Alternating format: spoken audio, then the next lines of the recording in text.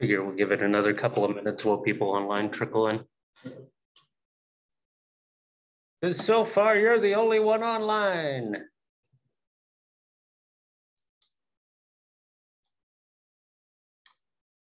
And I know there's going to be more. I know it.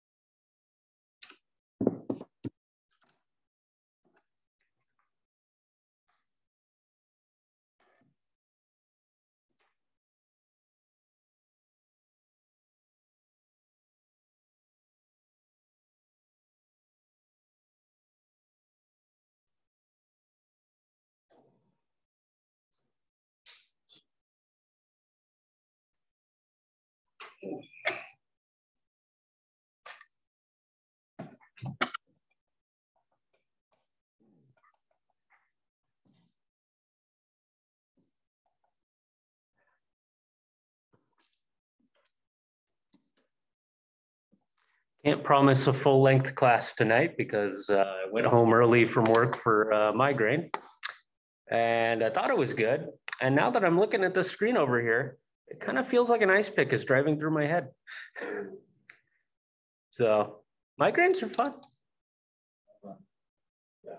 Yeah.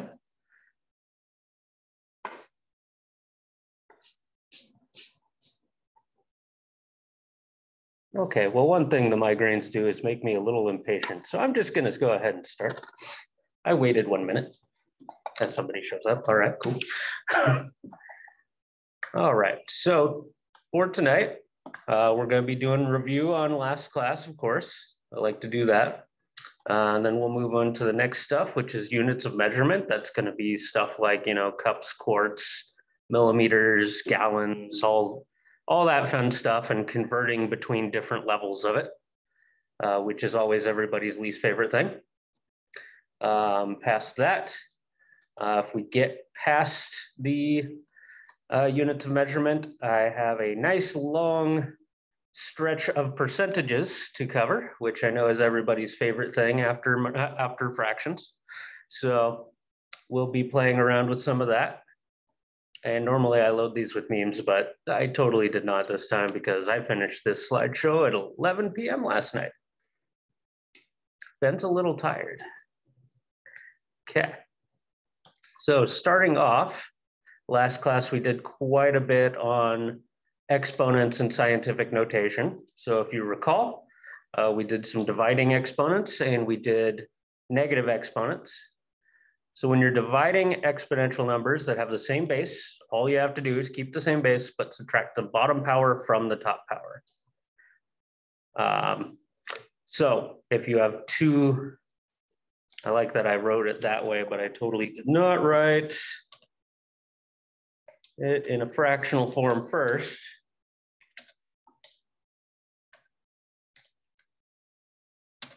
Memorizing the exponent button on Google Slides has been very useful.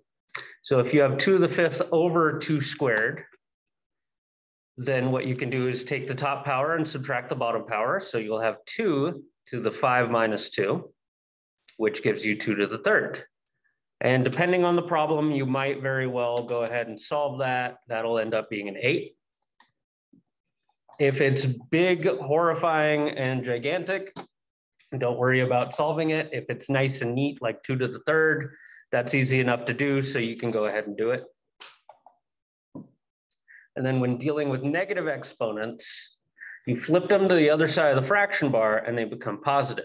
If you remember, it's kind of a reciprocal thing. I didn't really like using the term reciprocal for this, but it's effective. So if you have 2 to the negative 5th, that becomes 1 over 2 to the positive 5th.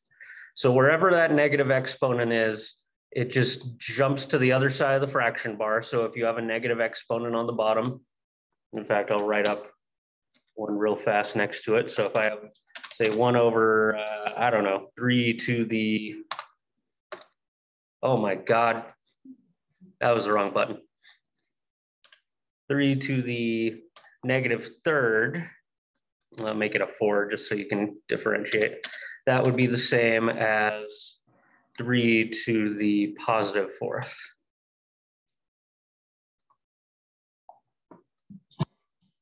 And you wouldn't have to put that over 1 because everything's over 1. Everything is itself.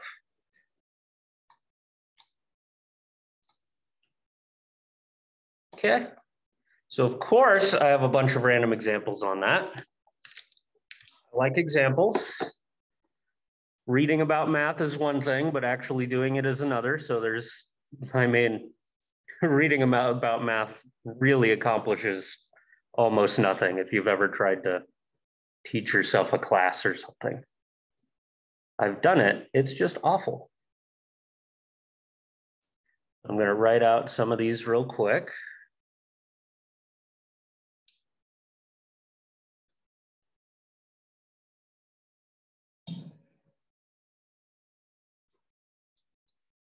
Did I really? I almost replicated one of my examples in the last slide when I decided to make something up.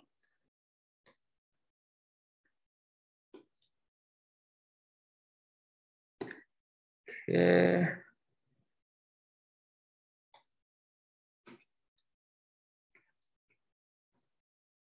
So most of these are pretty basic, except for the last couple. So if you understand the concept of the last slide well enough, you should be able to do most of these. The other ones are a little tricky. That's okay. So for our first one, we have 8 to the 3rd over 8 to the 7th. So all we really have to do there, remember, we do top power minus bottom power.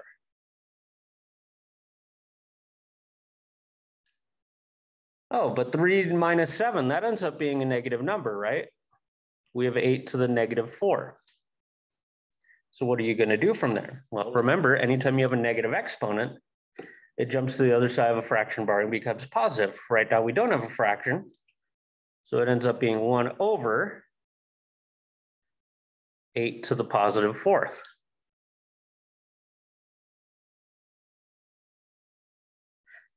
Now, at this point, if you felt like throwing that into a calculator, that's cool. If not, I'd say 8 to the 4th is right on the edge of whether or not you would be expected to do it. If you do go that far, it ends up being 1 over 4,096.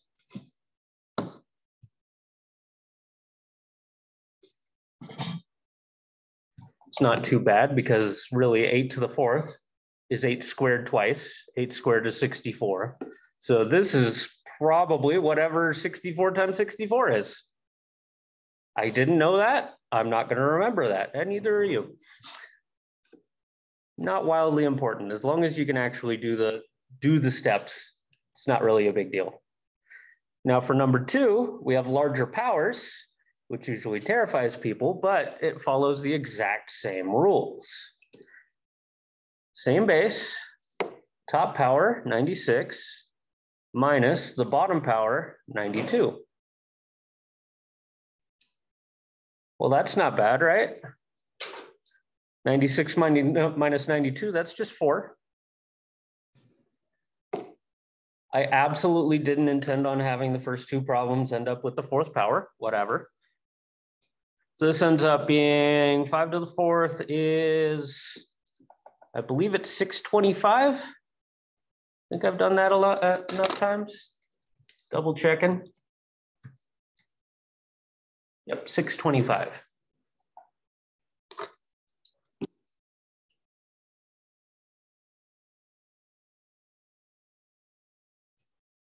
Okay.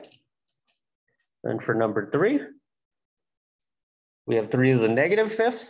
So the same thing here happens with what we did on number 1 over here. We have a number to a negative exponent. So it ends up being 1 over that number to the positive version of that exponent. And 4th powers are one thing, 5th powers, I really don't want to throw something to the 5th in my calculator. So we're probably good.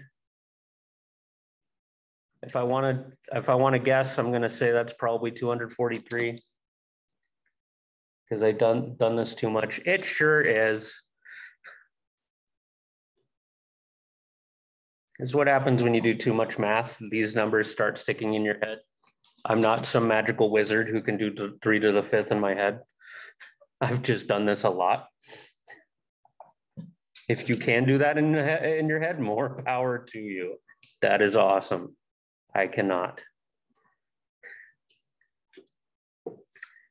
Okay, so number 4, we have 1 over 5 to the negative 3rd. Don't think we've had 1 over an exponent this time yet. No? Okay.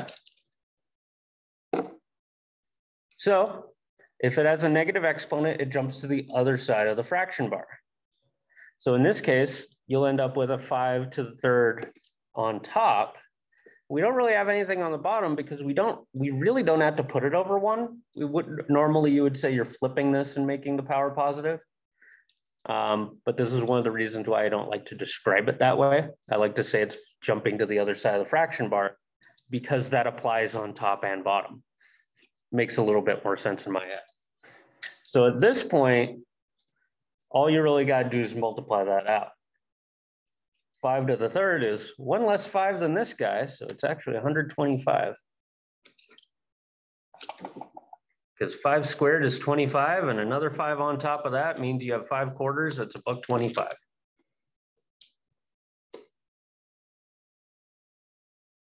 It's cheap, but it works.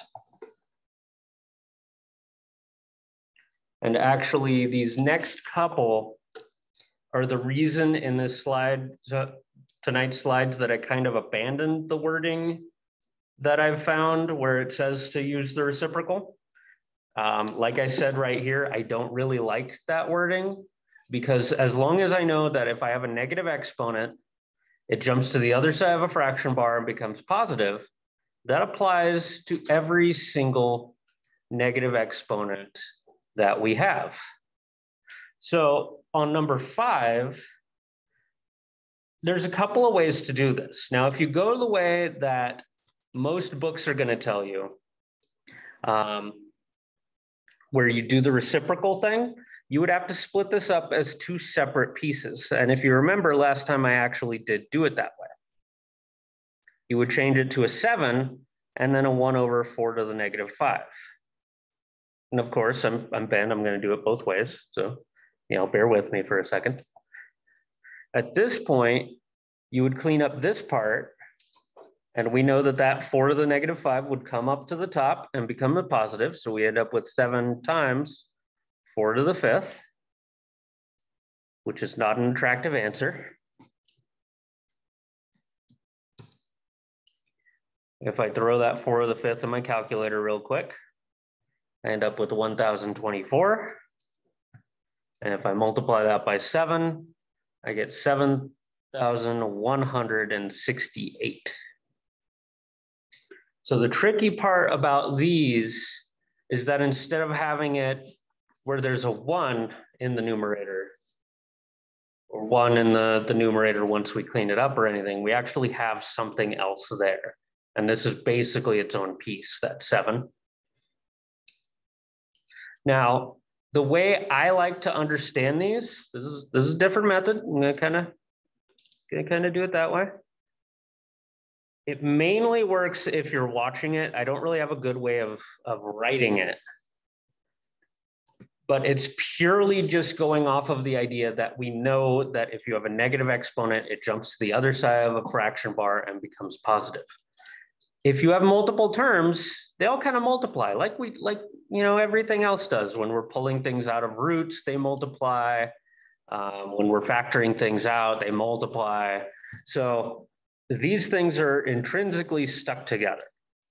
So when I clean this up, all I would end up doing is I would take this 4 to the negative 5th and I would bring it up to the top and make it a 4 to the positive 5th.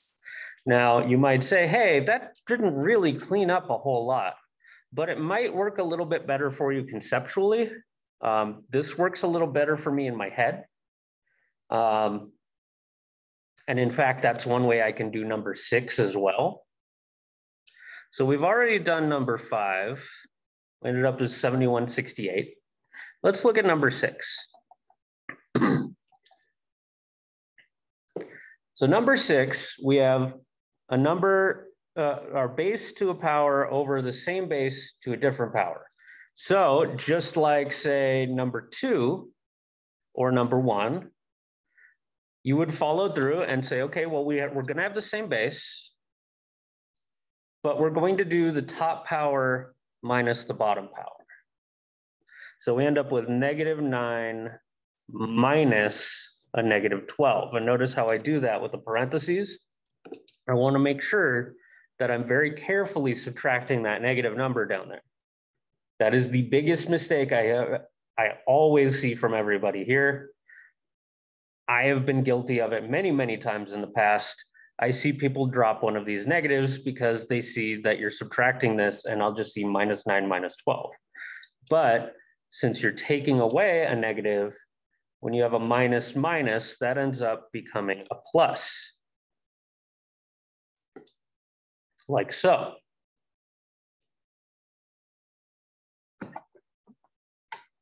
And then at that point, -9 plus 12, that's just a 3, right? And 3 cubed, 27. Perfect cube.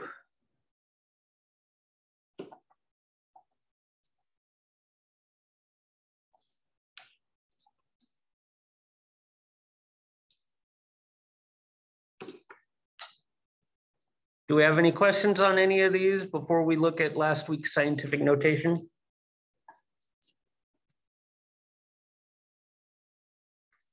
Feeling marginally okay? Okay.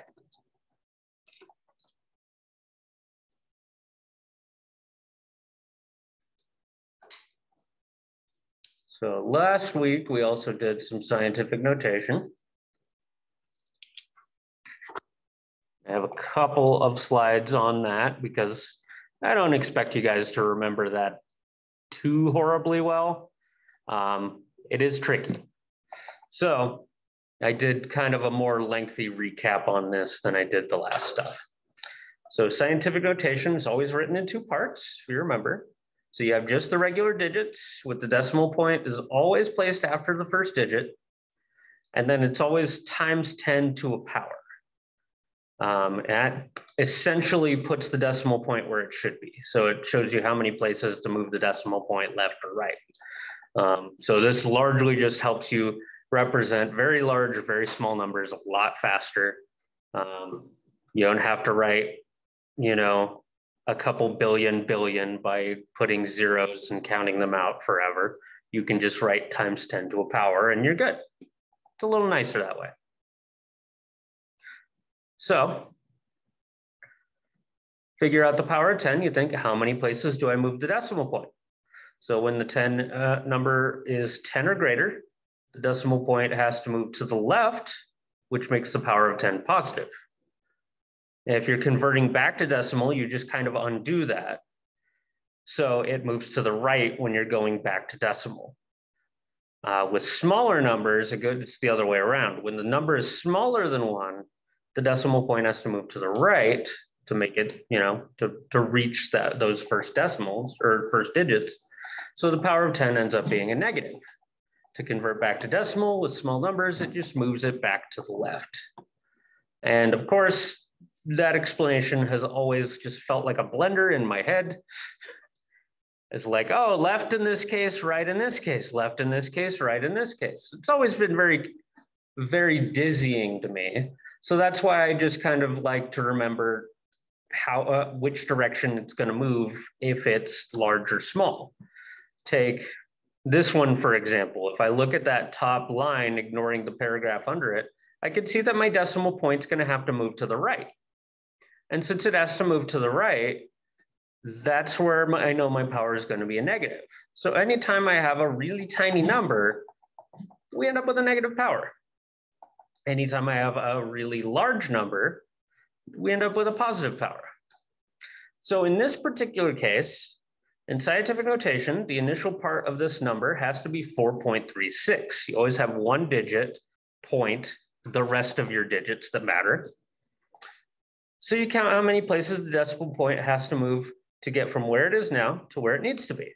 So you just kind of count out 3, 6, since I'm doing this with a highlighting tool, I'm just going to do it that way. 9, 10, and 11. So it has to move 11 places to the right. So because of that, you end up with a times 10 to the negative 11 on this guy. And that'll tell you that 4.36 times 10 to the negative 11th, that is a very small number, a bunch of digits in front of it. And that's really all you need. It's not too bad. And if you're going the other way around, like this next example, convert 4.2 times 10 to the negative 7th to decimal. You look at the exponent on the 10 and you say, okay, well, that's a negative. So because it's a negative, we know it's a very small number. Since the exponent is a 7, you actually have to move the decimal point 7 places to the left. And at this point, you might say, how do I know if it's left or to the right? Well, because it's small. If I have a negative power right here, that means this guy is small. And am I going to go to the left or go to the right if it's small? Well, look at it. If I had to actually move it anywhere to make it a tiny number, it's going to have to go to the left. There's no way around that. So that's just kind of how I reason through it.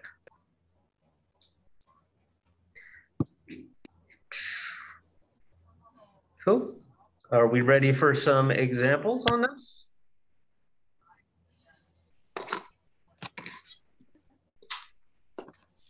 I like taking silence as yes, Ben, we're excited.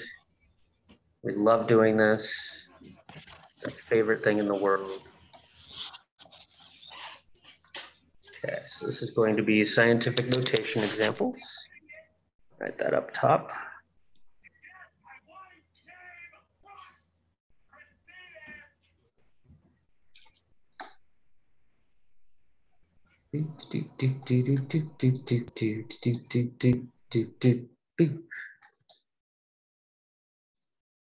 Oh my God, that is not what I wanted to happen. There we go. Okay.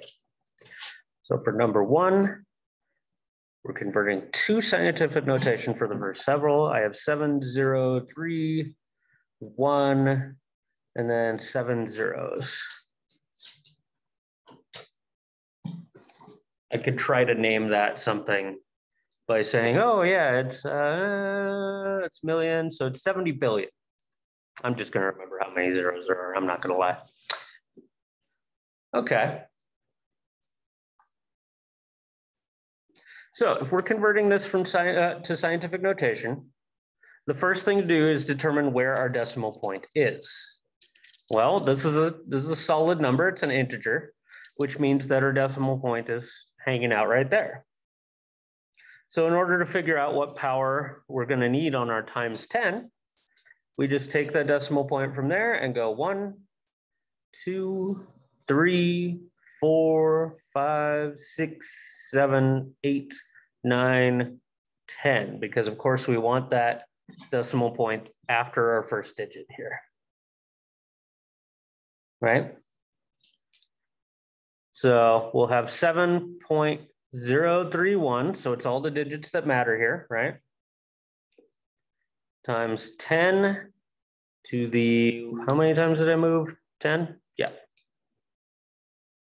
That's going to be a positive 10 because this is a large number. We move to the left. That's where we get that 10.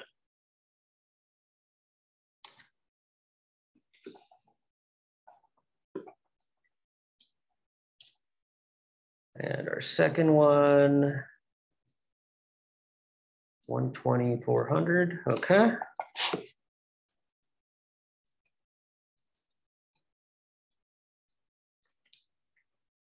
So that's our second guy. And it follows the same steps. First, you determine where your decimal is. Well, we have an integer. So again, it's going to be kind of right over there. See how many times you move it. That ended up being 5.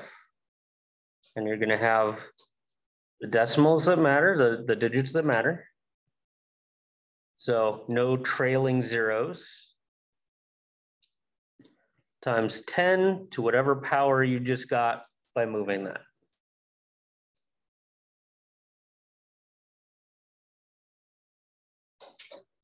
Remember, all that times 10 is doing is, if I multiplied this number by 10, I would get 12. If I multiplied by another 10, I'd get 120. Another, 1204. Another, I'd get 12,040. Another, and I would be right where we started, which is exactly what you're doing. All you're doing is you're figuring out how many 10s to essentially chop off of this guy to make it neater.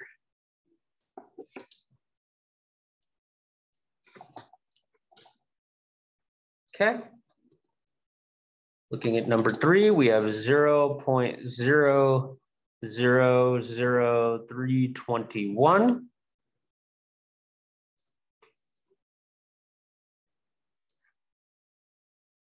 Cool. All right, not bad.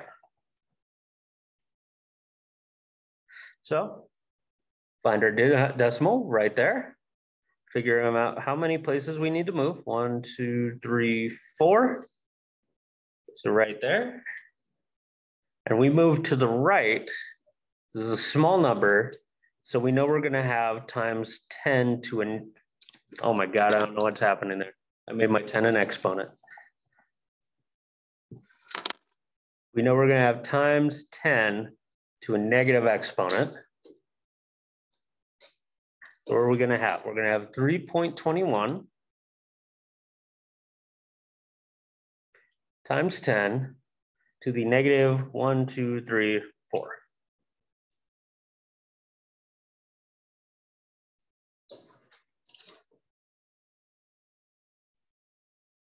Okay.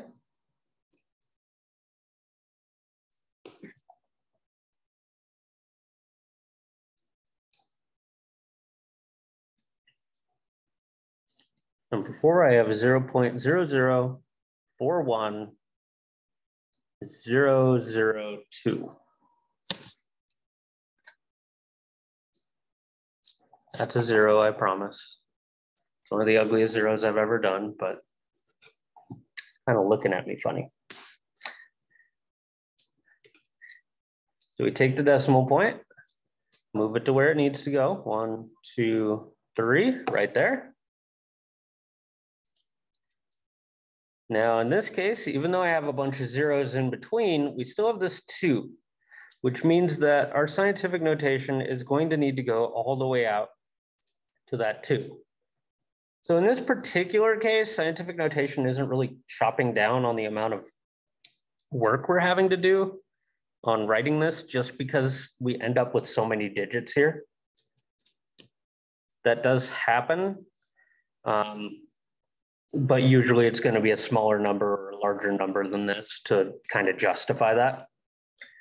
So it's always going to be times 10. Question is what power?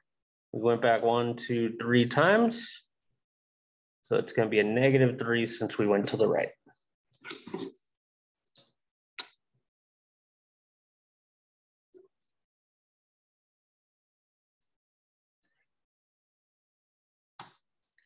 Okay. Now 5 and 6 are going to be going the other way around. They're going to be converting to decimal. Number 5 is 1.421 times 10 to the 9th. And I'm going to go ahead and write number 6 down right now as well. 6.284 times 10 to the negative 4th.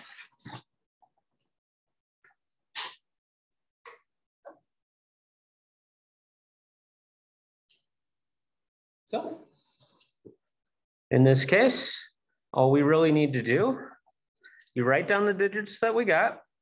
Don't worry about the decimal point right now. Because what we're going to do is we're going to go out 9 times. Now, since this is 10 to the 9th, 10 to the 9th is a large number, which means this is going to end up being a large number. So that decimal is going to have to go to the right to make this a large number. So start with where we are now and start counting. 1, 2, 3. And then even though I don't have anything after that, 4, 5, 6, 7, 8, 9. So you just count out however many times you got to move. And then in every one of these dips where we didn't have anything, that's where those zeros are going to be. You're kind of filling in what the scientific notation chopped off. And I'll rewrite that.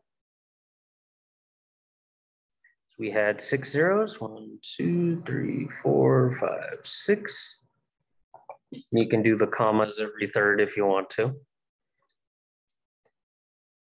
I don't often do that, but with scientific notation, it kind of makes whatever I'm ending with or beginning with easier to look at, in my opinion. Easier to understand rather than just being a giant mess of digits. So a lot of times I'll do it this way. So we have 1,421,000,000, and there we go. Yay.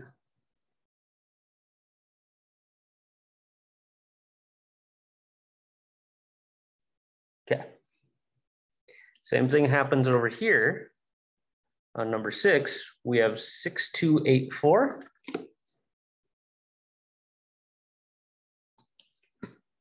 Okay. Now this is times 10 to the negative 4, which means this is a small number. And if it's a small number, that means our digit's going to have to go to the left to make this a small number. So we're going to start with where it was and go 1, 2, 3, 4. Again, put zeros on all those little dips. We'll have 0.0006284. And again, this 0 became into existence by the fact that our decimal point was there and we wanted something to the left of it. So you can't just technically have a point something, you have to have something point something. That's why a lot of times you'll see it written that way. Either way, these digits over here are exactly what we ended up with. Okay. Not much more now. I just have a couple where we're fixing the scientific notation.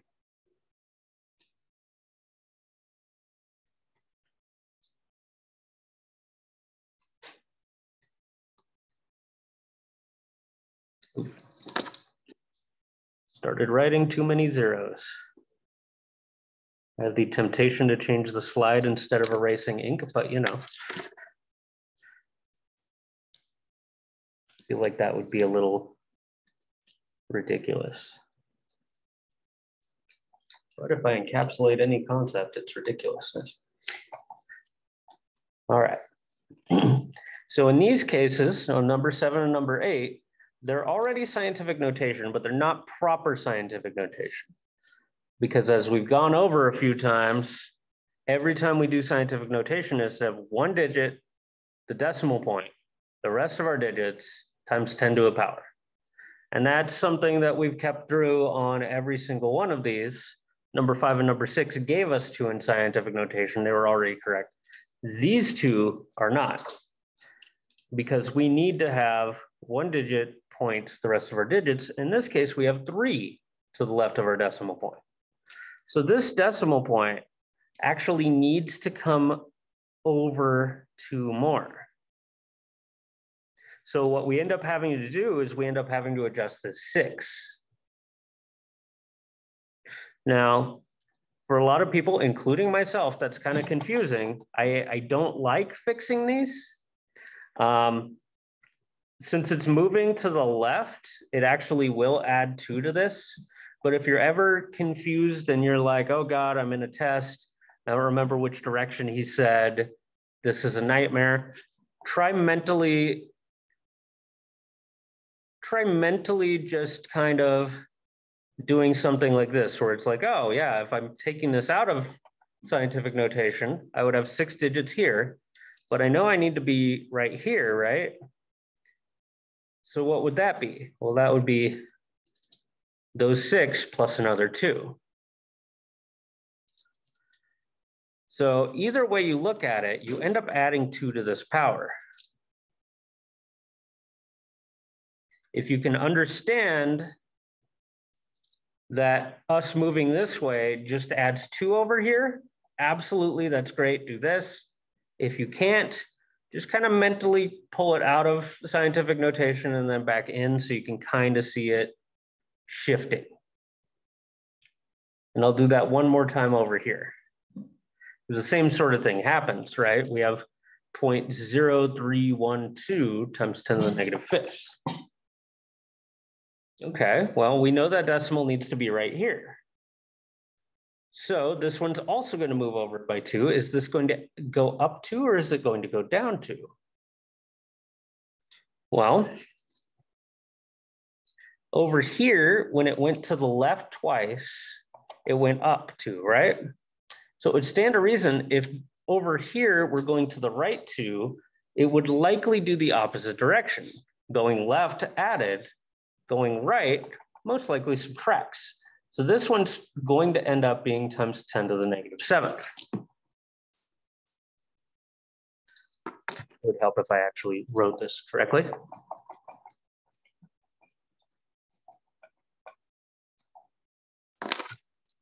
End up with 3.12 times 10 to the negative 7th. And again, if you don't understand it, you can very well just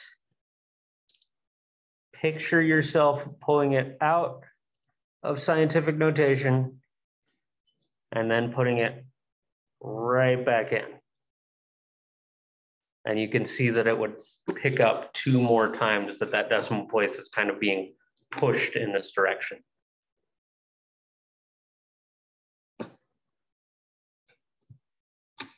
So that's just a way that I tend to visualize it in my head in order to make sure I don't end up going the wrong direction on this. If you understand the concept of these, it shouldn't be too much of a nightmare. Worst case scenario, you could very well just do it the long way and put it back into decimal and then put it back into scientific notation. That does sound like a nightmare. And largely unnecessary. And if I was going to make a test to confuse you guys, I would probably add a 0 right here, because then it would be prohibitively ugly to do that way. And it would help for you guys to understand it, to be able to do this. So that's something to watch out for. So again, you moved left, you added 2, you move right, you subtracted 2.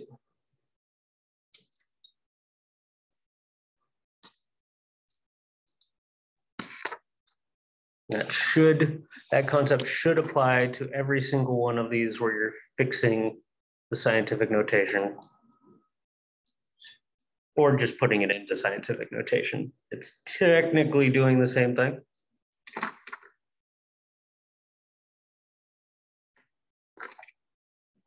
Okay, any questions on basics of scientific notation?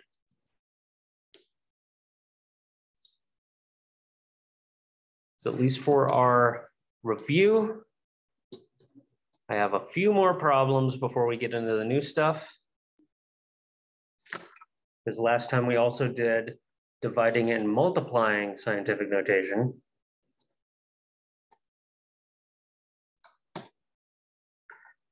That would be these guys. And they both kind of follow the same concept. Makes your life a little bit easier. They take advantage of the commutative property of multiplication. So if you have a bunch of things multiplied together, it'll make your life a little bit better if you pick out the things that multiply nicely together and then multiply those particular products together at the end of it. So what you could see there from our first example on there, the 2.3 times 10 to the 5th and the 9.2 times 10 to the negative 13th. The easy way to work this out is to group them differently. You have 2.3 and 9.2 that go together nicely. And then the 10s to a power go together very nicely, right? So you would look at this and you'd say, okay, well, if I multiply these two guys together, I end up with 21.16, which isn't proper scientific notation, but don't worry about it. We can fix it later. The main thing to do on first steps for these is to clean it up. And then the next part, you have 10 to the 5th times 10 to the negative 13th. Nice enough, you can add those powers. So we just end up with times 10 to the negative 8. So if you split it up this way, you can see that this is your first part of scientific notation. This is your second part of scientific notation.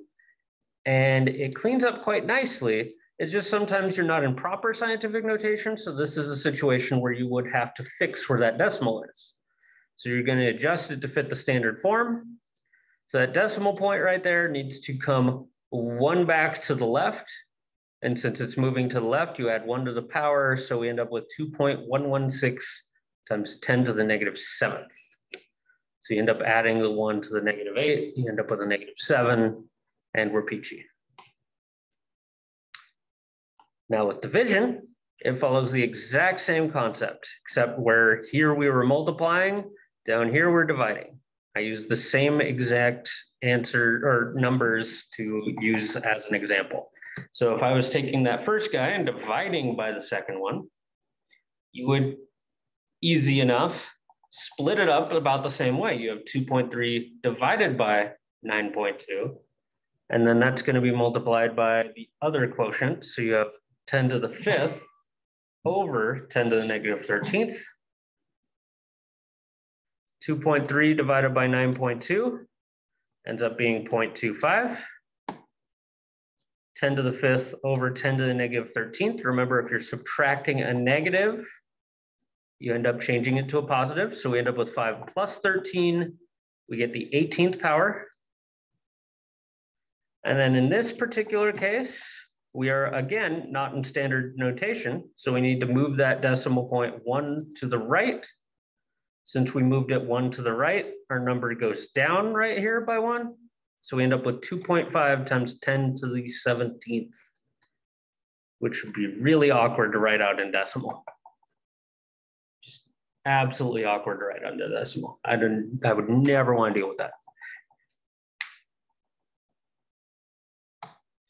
Okay. So of course, I have a bunch of examples. I don't know how well they're going to work out. I literally just mashed my keyboard. That's how these numbers came about. You can kind of tell. I mean, no, I worked very hard on these.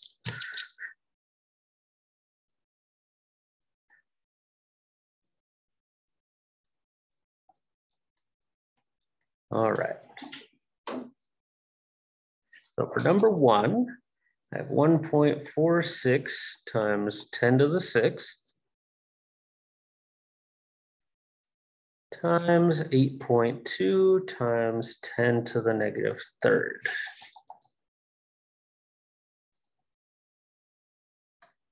Jumping over to the visualizer, there's our problem. So again, I have a bunch of stuff multiplied together, multiplied by a bunch of stuff multiplied together, which means that's when we can get away with using our commutative property, right? Because nothing other than multiplication is happening here. So we can rearrange them. I would prefer to have the 1.46 multiplied onto the 8.2. And then we can have the 10 to the powers together. So we have something like that. You might personally write it with the little X's for the multiplication symbol, which you notice I always have, even though I avoid doing that, I always have it on scientific notation because that is the proper way of writing that. So it just has that. So if I multiply these guys together, 1.46 times 8.2, we end up with 11.972. Then we'll have our times 10 to the power. We just got to figure it out from these guys. We have a 10 to the 6th and the 10 to the negative 3rd. which means we can add these powers together since the bases are multiplied together. 6 minus 3 would be a 3. There we are.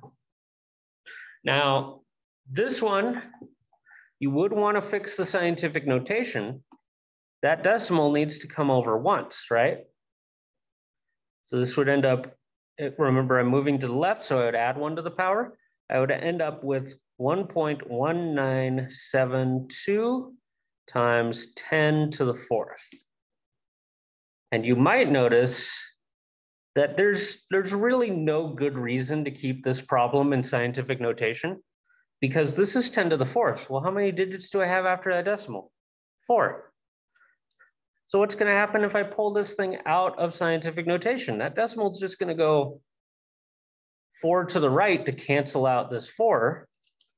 And I end up with 11,972. If sometimes you're asked specifically to write it in scientific notation, in times like those, this would be the right way to do things. If you're working on your own numbers or something in the real world and you end up with something where you're multiplying very large and very small numbers together, which is how we got something in the middle, something that wasn't horrible. We had a very large number and a very small number, so it kind of evened out.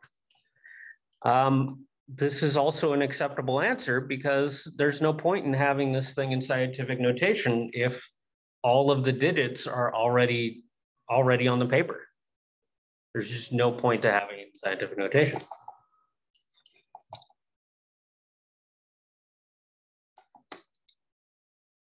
Number 2 is going to be very similar. We end up with 6.04 times 10 to the negative 5th multiplied onto 3.56 times 10 to the 3rd. I don't know why I closed my parentheses early. I'm a little out of it at the moment. I know I always am for one reason or another, but I mean, hey.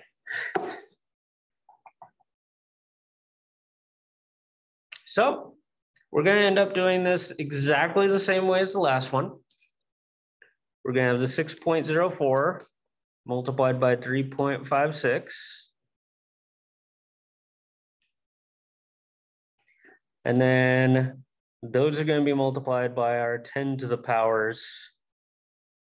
And I'm just going to kind of write those in order that we have them. So 10 to the negative 5th and 10 to the 3rd.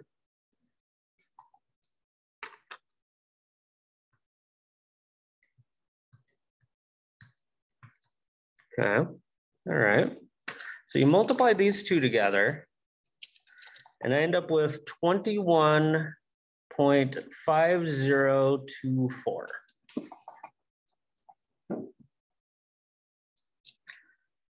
I would have my times 10 to the power. And the question is what power, right? So we end up adding these powers together, -5 plus a 3, we'd end up with a -2.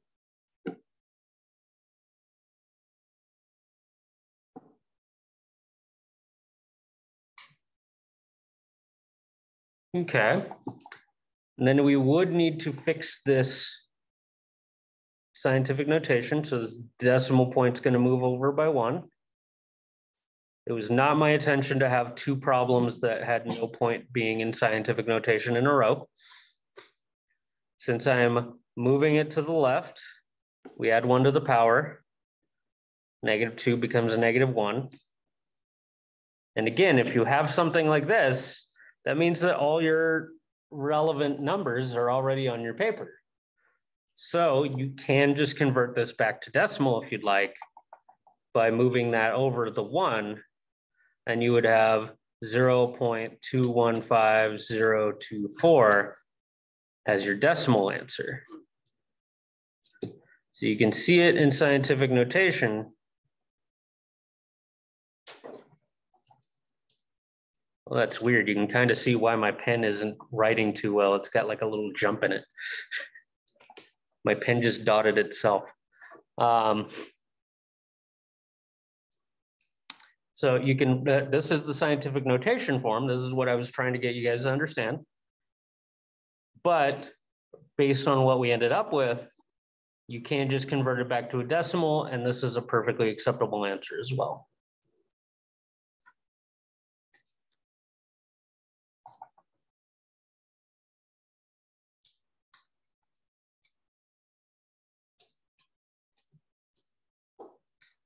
Okay. More examples, more examples. So now we have scientific notation with division. So I have 2.31 times 10 to the fourth over, I'm just gonna write it this way, 2.43 times 10 to the seventh.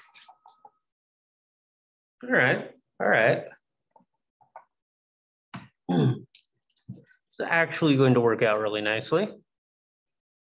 So if you remember from the slides, these ones, since they were multiplication, you just multiply the numbers together and add the powers. So it would make sense that if we're dividing, you would divide these numbers together and subtract the powers. Same sort of concept, different direction, right? So I'm gonna do this, I'm gonna write this out just on this particular number, just so you guys can kind of see what's happening there. Essentially what we're doing is we're splitting it.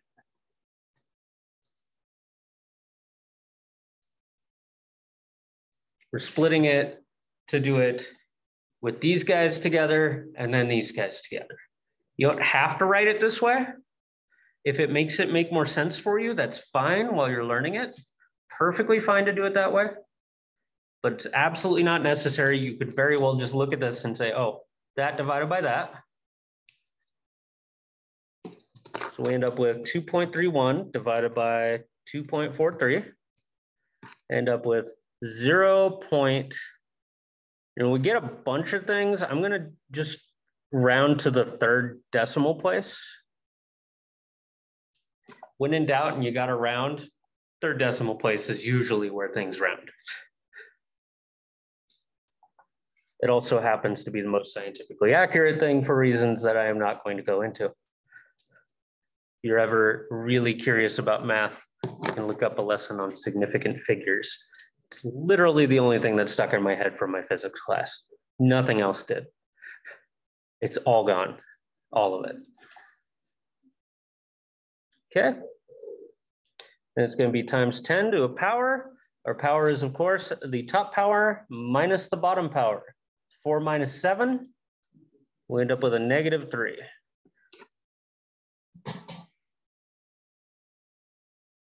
Now, this isn't in proper scientific notation, just like, honestly, when you're multiplying and dividing these guys, you'll notice it's almost never already in proper scientific notation.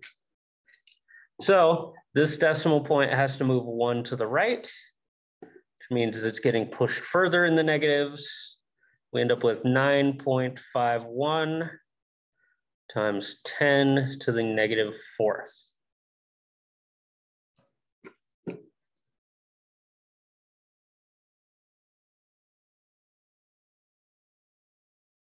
Okay. Any questions on that guy? Comments, concerns, freaking out. Freaking out's acceptable too. You're gonna start flailing. I will listen and help and empathize with your flailing.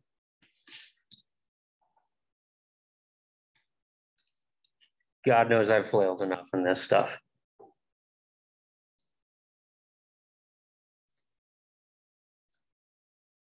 Everybody tends to hate math, but I stuck with it. Fun story. I actually failed college algebra once. Just absolutely failed. Just knocked it out of the park with the level of failure I had. Absolutely failed it. Took away all my financial aid, scholarships, all of it. Really sucked. Lit a fire under my butt, got them back. Did I get an A the next semester? No, I got a B. But you know what? I was cool with that B. That B was progress. And I got an A on every math class ever since, because from day one, I just stuck with it. It all builds on each other. I mean, all of this is building on each other. We've done long division. We've done long division with decimal places. We've done exponents. We've done exponents with subtraction. It all is building into this one type of problem. It gets messier as you go along, but as long as you stick with it and you don't let yourself fall too far behind, you can usually pull yourself out of a hole. So in this particular problem, I'm not going to write it like I did before where I split it up. It's unnecessary. I can just say, oh, I'm going to do this divided by that. So 8.738 divided by 1.2. I end up with this big ugly thing, which again, I'm going to round to the third decimal place, 7.282. I'm just sticking with how many decimal places I had up there. And we're gonna have times 10 to a power. Our power is going to be this guy minus that guy. Now be careful, again, we are subtracting a negative number. So if I do 12 minus a negative 5, I'm gonna write it off to the side. We end up adding. So we end up with a 17.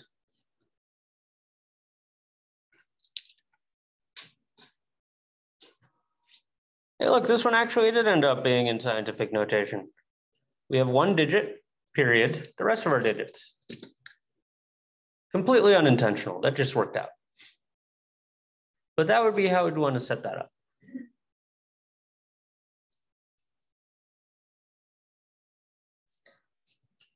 So without intervention, that's my last scientific notation problem of the night. Does anyone have any questions on them? If you have any dumb questions, throw them at me. Everybody else is thinking the same thing. If not, we can move on. Going once, going twice. Sold to learning a new concept.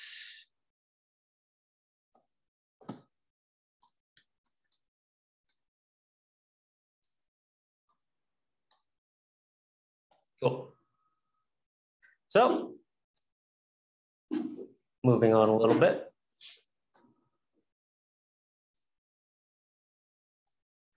Units of measurement. So an easy way to consider a unit is that it's any measurement that there's one of. A unit could be a second, kilometer, mile, meter, gallon, etc. And then you can have different sets of units. There are sets of units for length, capacity, weight, time.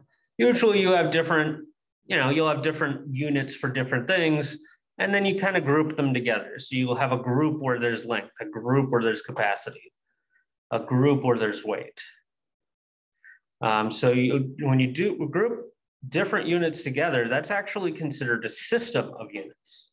So we have two major systems of measurement that we look at. The American system, which is also known, there's so many names for it, it's ridiculous. I don't think it was ever properly named. So you have the American system, which is also known as the US customary system.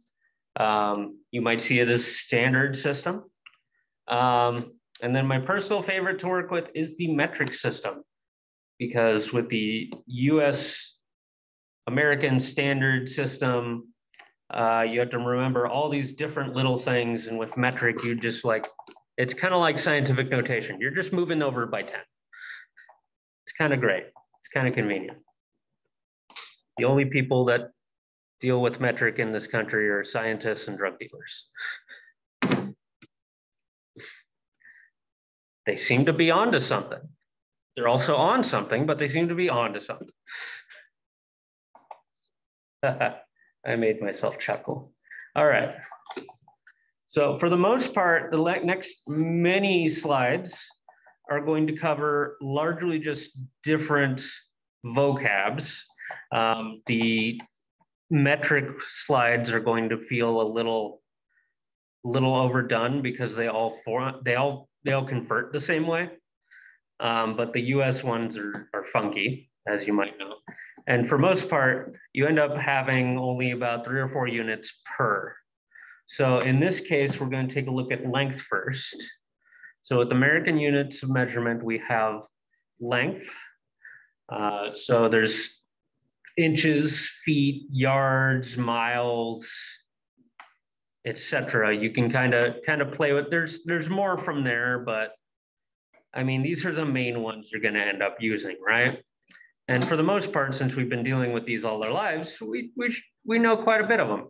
We know that 1 foot is 12 inches. We know that a yard is 3 feet, which happens to make it 36 inches. And 1 mile, which probably doesn't stick in all your heads, is 5,280 feet. Now, one thing I do want to cover is when you do go to take the HiSET or the GED, whether you do it online or in person, they usually give you a little formula sheet. These types of conversions right here, knowing what they are, will be on that sheet.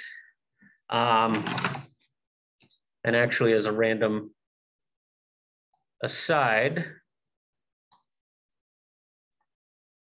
let me jump into one of my many downloads. Did I put it in here?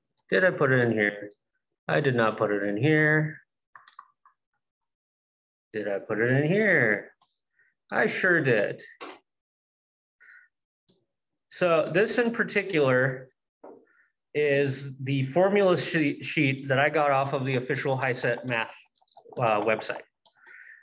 This is something where if you take a written test or an online test, these formulas are all supplied to you, every single one. So you don't have to freak out too much about it. Now you'll notice we haven't really played around with the stuff on at the end. That might be our last class. We might get there. We might not. I don't know. This was the foundations class for a reason. These are funky. But you'll notice that on the right, it is all units, every single one of them. A foot is 12 inches, yard 3 feet. We got yards, we got meters. And notice that it's split by length, capacity, weight. And at the very bottom where there's kind of a gap, that's something we're not going to be covering tonight. That's going to be something for converting between the metric and the standard unit systems. And that's something that will come a little bit later. I did not prepare that at all for tonight. And honestly, it would make your brains explode if we did it tonight. I know that I did that to my last class and I ended up with at 1.7 fractions multiplied together to convert one thing to another thing and everybody's heads popped. So I'm going to avoid that. But for the most part, what we're going to be covering tonight is everything here other than where the kind of gap jumps. So for the most part, we're just going to be playing with, well, what units do we have? What are we looking at? We already know length. We have weight. This is where it starts getting shakier for me. 1 pound is 16 ounces. I don't often measure things in ounces unless we're dealing with food, you know? Yeah, that's literally the only, like what else do you measure in ounces? I don't know, babies? You measure babies in ounces. We measure food and babies in ounces, and that's kind of a weird comparison. Huh? It's just food. Yeah, food and babies, which are for some reason on the same level right now. Let's not read into that. So 1 ton is 2,000 pounds. And if you kind of think about it, you could also convert directly from ounces to, from tons to ounces, because you could look at that and say, well, if I know that 1 pound is 16 ounces, then 1 ton would be 2,000 times 16 ounces, right? So it'd be like 32,000 ounces, which would be a big baby. We also have capacities. These are my least favorite of any of them, even though most of them come very, very easily. So with capacity, usually you think of things in fluids because it's a volumetric type of unit system. So you'll have fluid ounces, cups, pints, quarts, and gallons. You'll see that in parentheses, I have abbreviated what they usually are abbreviated to. I almost never write a C for a cup. I've never actually seen it written that way, but where I found all these units, I had a C there and I was like, apparently that's what it's done with. I would just write cup, but you know, that's me.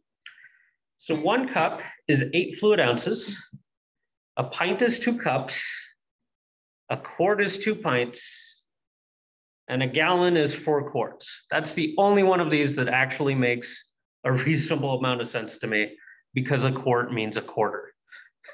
A quart is a quarter gallon. So how many quarts do we have in a gallon? 4 of them. Everything else, it's weird. Honestly, who thought this up? This is an awful system. I hate this one. Who doesn't hate this one? And you can go further. We can go with teaspoons and tablespoons. Those have different units as well. They're not just pretty spoons. They actually have a specific volume in them. So let's actually work on some of these. Oh, hey, look, I did actually have some memes. Oh, that's right, because I actually prepared this for a week ago. So these are going to be all of our American unit examples.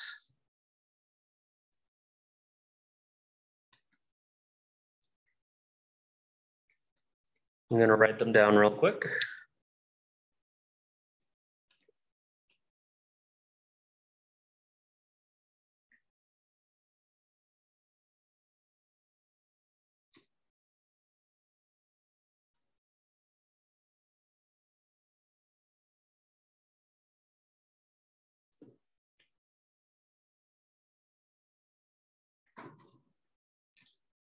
Okay, so I wrote down the first 3 so far.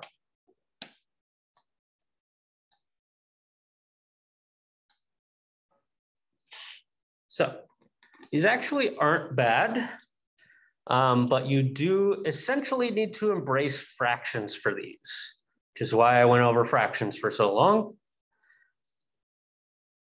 In order to clean these up, you end up using, remember when we went over unit rate, where you were figuring out, oh, well, this is the cost per 1 ounce or et cetera, et cetera. That's basically what you're doing here. If I say that 1 foot is 12 inches, that in itself is essentially a little unit conversion. That's what we're going to end up doing here, is we're going to be doing unit conversions. So what you can do is you write out what you're starting with, 25 feet, and then we say, okay, well, we're moving towards yards. Well, we know how many feet are in a yard, or how many feet are in a yard? 3. So what you end up doing is you end up multiplying it by a fraction, and on that fraction, the top and the bottom have to equal the same thing. Now, generally, your units, whatever you have right now, you're in feet, that's going to be on the bottom. That's what you're going to multiply off. That's going to cancel out. What you're going to is going to be up top. So the way I tend to do these is I usually set up those units first, and then I say, okay, well, what is this? Well, I know that 1 yard is 3 feet. Okay, so what we end up doing, look at our numbers here, we end up doing 25 times 1/3. Now, here's an interesting thing. Units actually cancel out the same way that factors do. If I have feet divided by feet, it actually cancels. So if I look at this as this 25 being over 1, which we can do, right? This feet and this feet are actually going to cancel out. Okay. So what ends up happening is if I multiply straight through, I can multiply across on top, 25 times 1, across on the bottom, 1 times 3. I'm now going to be in yards. I'm not going to be happy about it, right? Just throw that at a calculator. You should get something around 8.33 yards.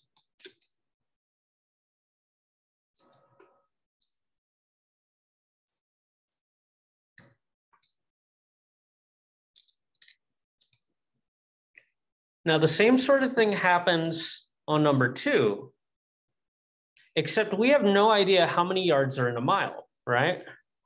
We know how many feet are in a yard, and we know how many feet are in a mile. If you don't know it off the top of your head, don't worry, I'm going to write it down. So what you want to do on this one, 5790 yards, we're going to actually convert this guy to feet. I'm going to say convert to feet. So we're going to do the same thing we did up here, except it's going to be kind of flipped around. I'm going to have 3 feet over 1 yard, because that way our yards cancel out. And we end up with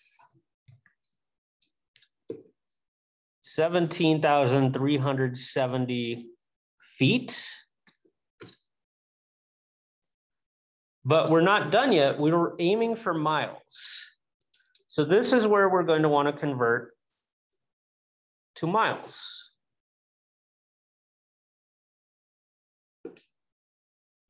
And we know we have a conversion unit for going from feet to miles. And it ends up being 1 mile is 5,280 feet.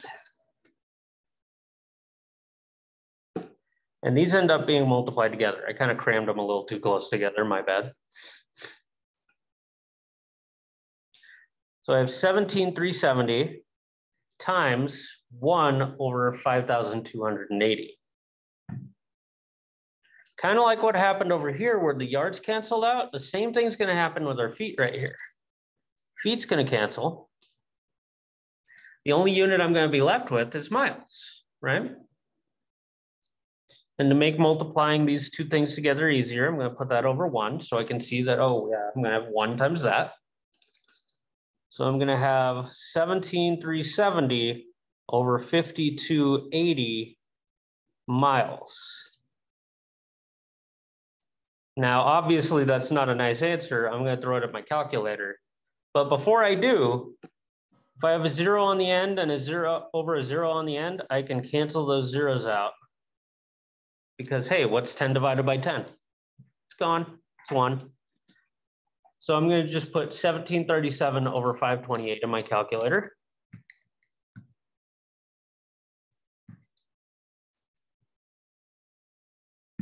I end up with that weird looking thing.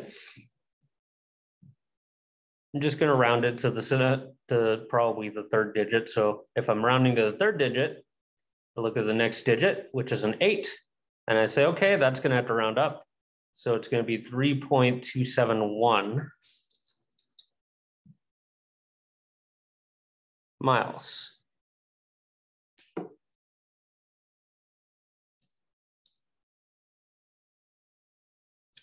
Nice and pretty. Everybody's happy with that. That was a 2-stepper. Should see what happens when we're going from miles per hour to meter per second. Those are fun. Might as well turn this paper sideways so you have more writing room.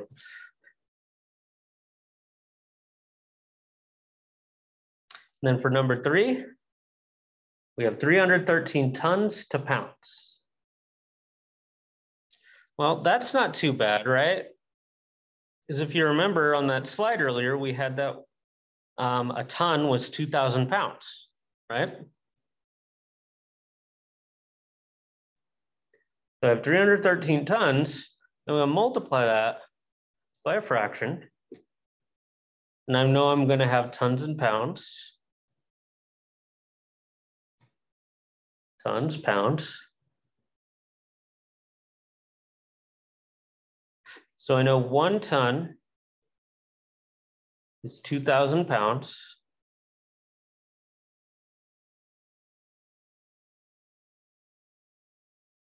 I'm gonna cancel out the units tons. So I know that I'm now in just pounds. On the bottom, I just have a 1, so I'm not really gonna have to worry about multiplying that, right? I'm just gonna multiply these guys on top. 313 times 2,000 pounds. Well, 313 times 2 is easy, right? That would be 6, a 2, and a 6. And then I have 3 zeros on this guy over here. And that is the cheapest multiplication you'll ever see in your life.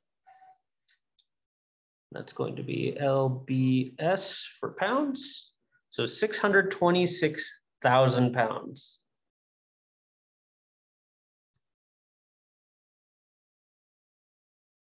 More than a little bit.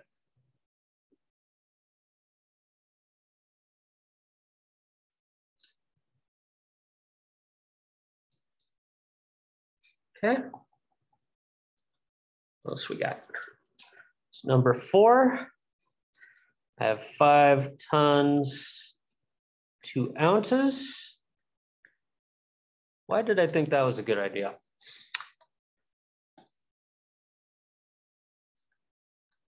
Okay.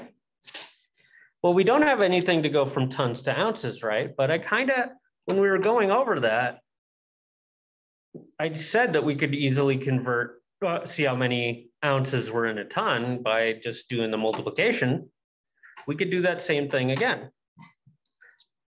So this one's going to be another 2-step. We're going to go from tons to pounds because on our conversions, we only had pounds to ounces. We can't go straight from tons to ounces. So we're going to go from tons to pounds exactly like we did on the last problem, times 2,000 pounds over 1 ton.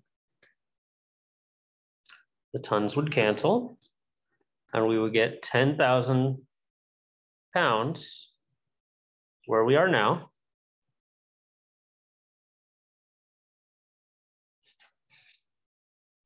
I'm going to write over to here. This is tons to pounds.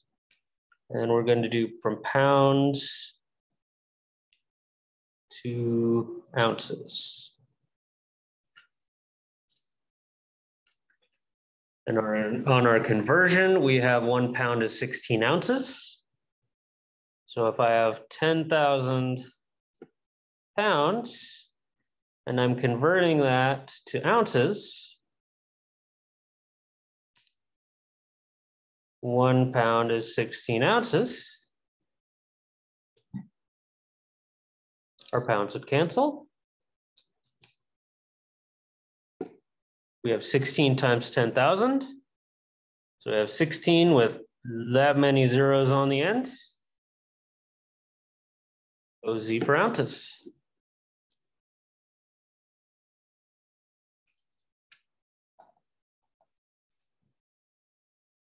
So sometimes you kind of got to go a couple of steps to get there. So to tons to ounces, we just took 1 step down to pounds, and then we took another step down to ounces. We just slowly moved down our list of units. Okay.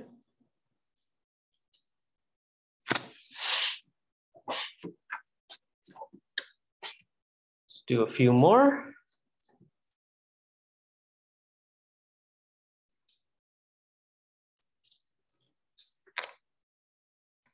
I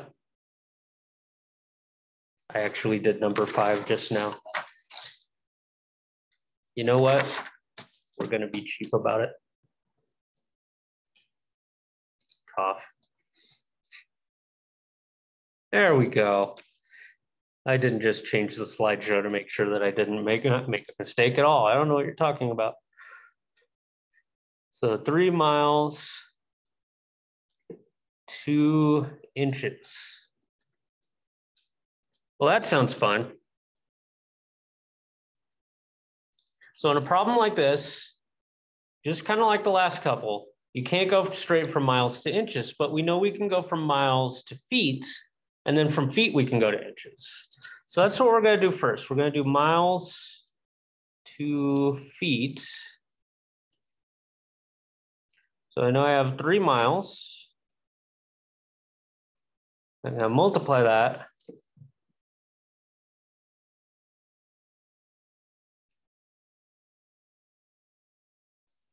by however many feet are in a mile.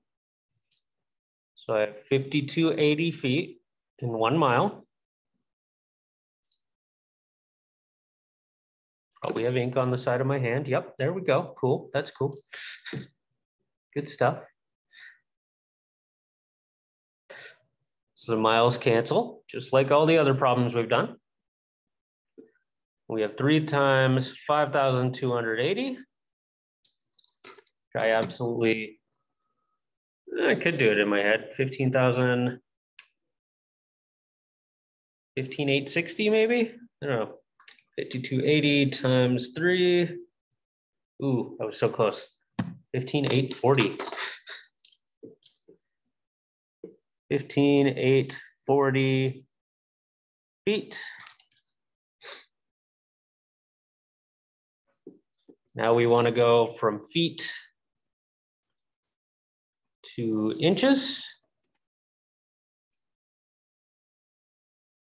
Okay. So I'm going to have exactly what we just had.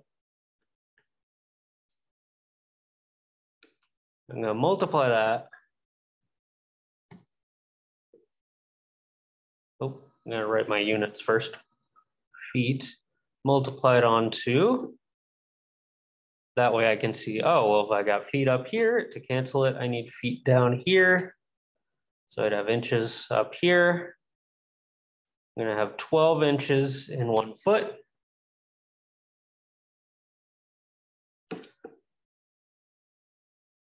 So the feet would cancel. Whatever I have is going to be in inches now. 15,840 times 12. So I have 190,080. So 190080 inches.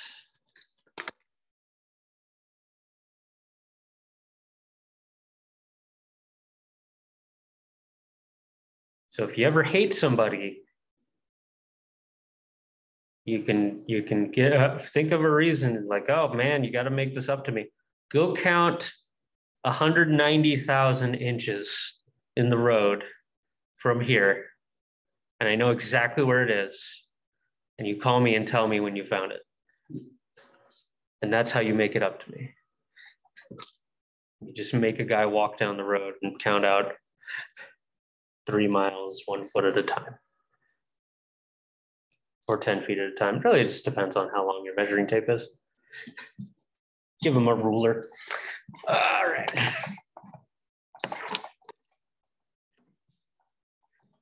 I have a couple of more.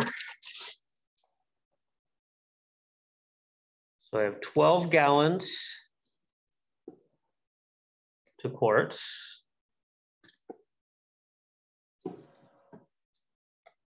Okay.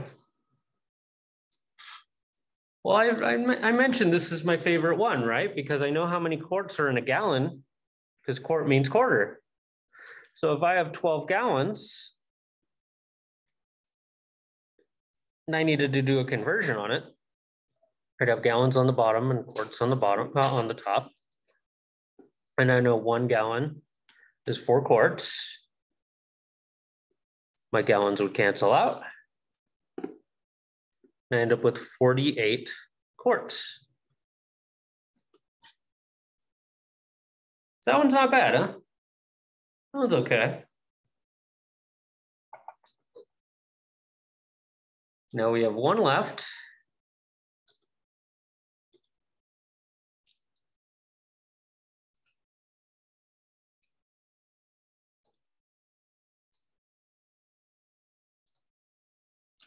It is 3 pints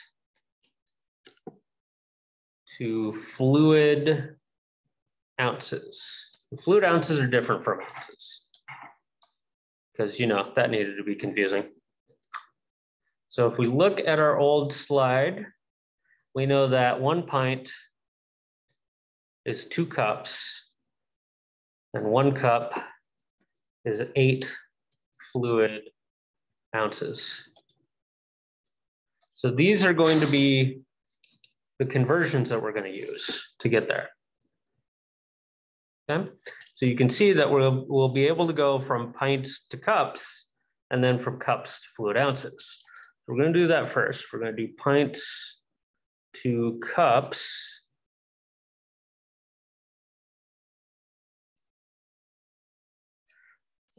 So I have 3 pints multiplied by, we have pints on the bottom, so cups on the top. And for every 1 pint, it's 2 cups. Pints cancels out. 3 times 2 is 6 cups. And then we can do cups to fluid ounces. So we're starting with 6 cups. We're going to fluid ounces.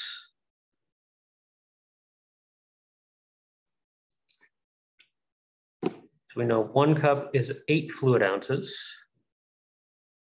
Cups cancel. 6 times 8, 48 fluid ounces.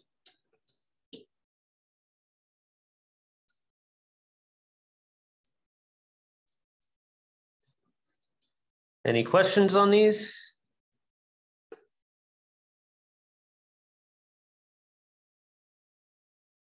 So I want to do one last random example. It's going to be a little bit more advanced.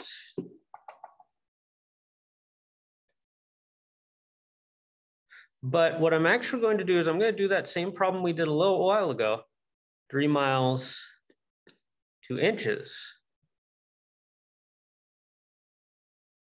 But what if we wanted to do this all at once? Right? Because if you remember, we went from miles to feet and then feet to inches. Now, as you get further along in these types of problems, and I actually don't plan on building a lesson around doing this. This is a more advanced application of it, but it does come up in the future. Otherwise, I mean, I wouldn't know it. You can say, oh, well, I'm going from miles to feet, exactly like we did before.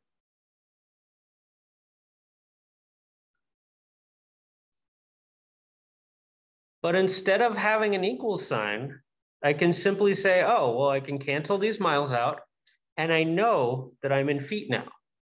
And if I know that I'm in feet, I can go from those feet to inches by multiplying on this guy as well.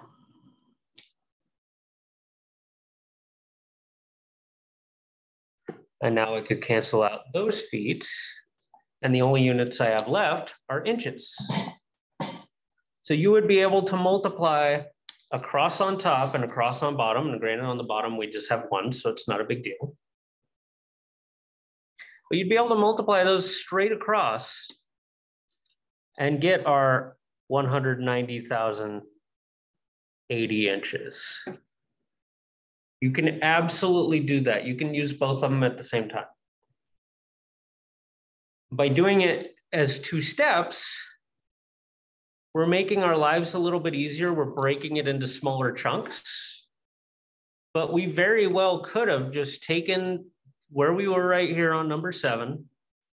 We could have taken that and slapped this piece right here onto the back of it.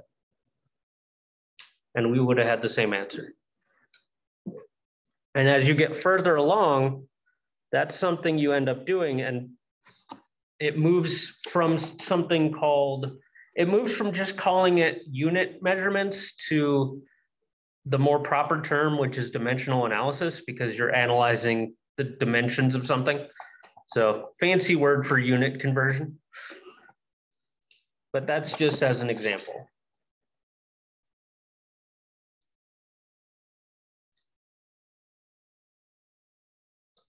Cool. All right. So we got a ways to go. I have been talking for an hour and a half straight. I think it's a good time for a break. So we're gonna have a 10-minute break and return at 7:40.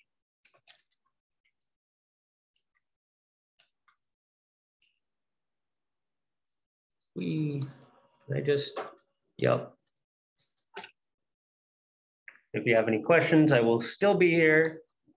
Otherwise, use the restroom and do as you will for the next 10 minutes before I start talking about time. Irony.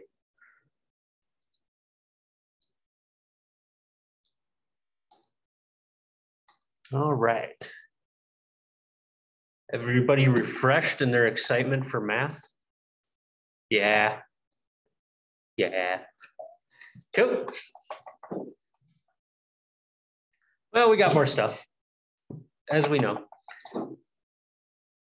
This one we're all pretty familiar with. We have units of measurement at our time. We're used to time.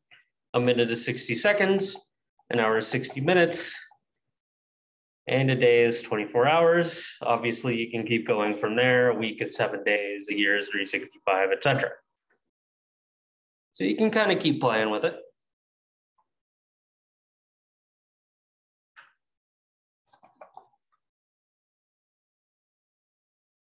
Okay. So we'll just jump straight into the actual examples here.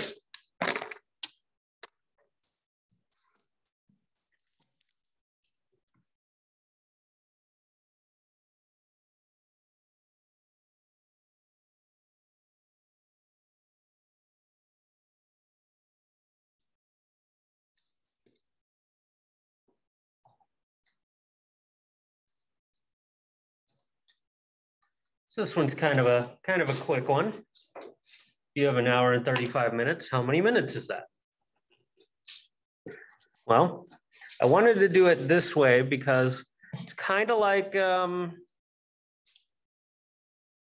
we have mixed fractions. This is mixed units, right? We have one type of unit and another type of unit. We don't often think of it that way, but that's what's happening, right? So if you want to look at it, we could really just kind of split this up. This is 1 hour plus 35 minutes. And if we do it that way, we can easily just worry about this piece right here. Now we've done, we've played with time for our entire lives. So we know how many minutes this is. We can convert that straight away into 60 minutes plus 35 minutes. And now these have the same type of unit, which means we can put them together. We'll end up with 95 minutes. So it kind of, if you look at it that way, just splitting it up like that kind of still follows the whole mixed fraction, break things apart sort of thing that we've done before. So it all kind of boils down together. Now, number 2, we're converting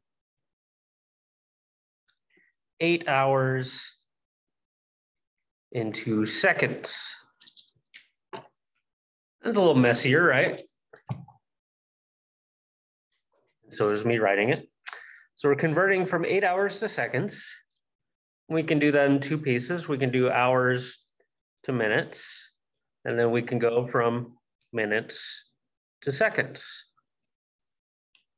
right? Let's worry about hours to minutes first. We're going to work this out the same way we did the last group of problems.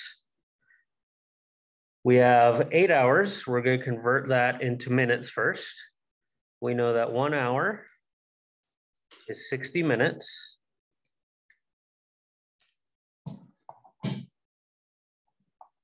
And our hours would cancel just like they did before on different types of units, like, you know, cups and quarts and what have you. You just multiply across. 8 times 60, well, 8 times 6 is 48. And if I'm multiplying it by 60, that means I have an extra 0 on there. So I have 480 minutes. Okay. So we got 8 hours converted into minutes. Now we need to go from here to seconds. 480 minutes. We're going to multiply that by a fraction again. We're going to have to go from minutes to seconds. And we know that 1 minute has 60 seconds. So I'm going to end up multiplying 480 times 60 because the minutes cancel out like they always do. That one I can't do off the top of my head.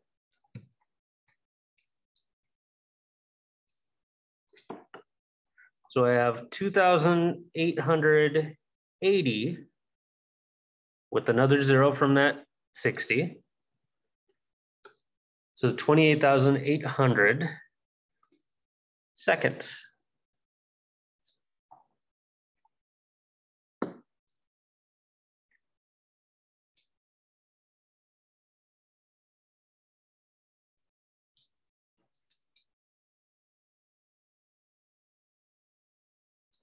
So, you know, if you're ever trying to figure out how to scold your kid, you just point them at the corner and say, count to 28,800.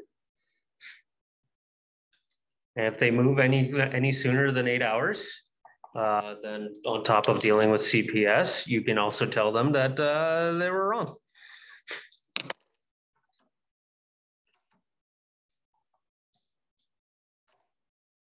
The next one, if you worked 5 days a week,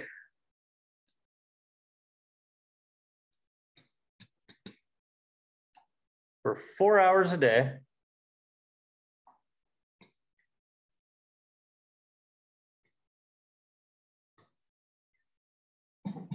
how many minutes?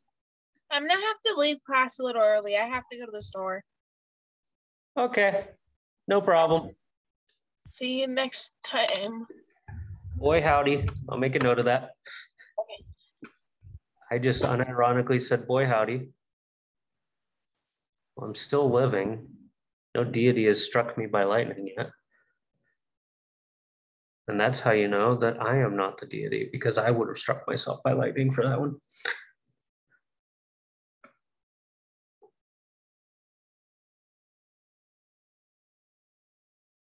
All right. How many minutes is this?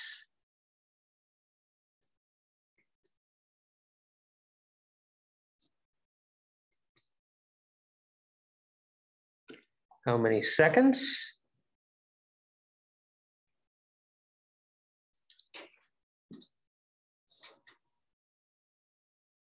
I'm getting a little backwards here. I wrote Nemi. How Nemi? How many seconds? Okay.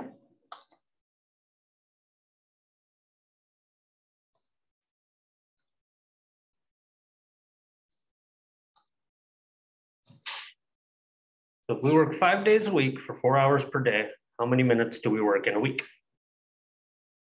Well, the first thought is, what's our total? Right?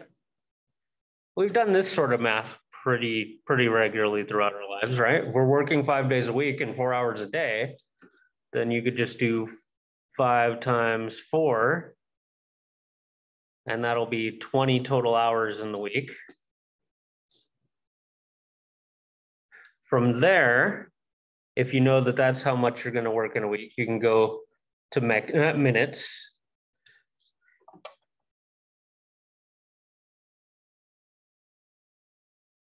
So we're going to minutes.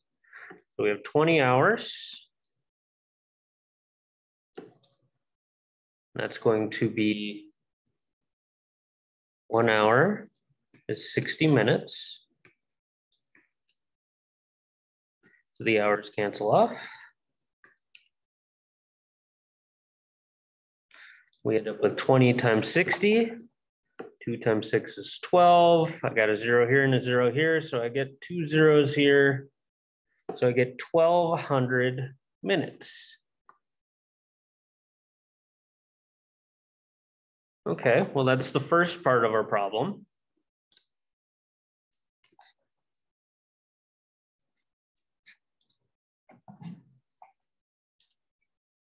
Now, how many seconds? Okay, well, we'll start off with that 1200 minutes. And we'll do the same thing where 1 minute is 60 seconds.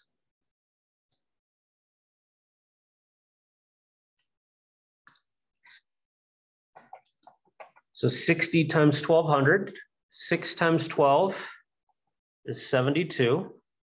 And I have 1, 2, 3 zeros on there. So I have 72,000 seconds.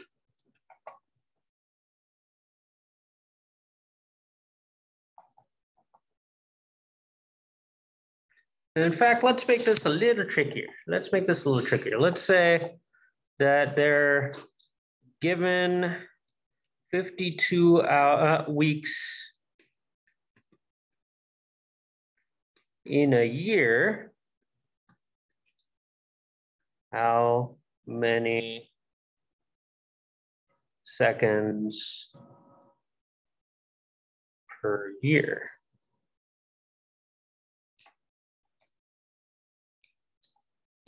So if you had to figure out how many seconds you work, 4 hours per day, 5 days a week, in an entire year, you could figure out how many seconds you work in 1 week. And then you can take that and multiply it by however many weeks you have.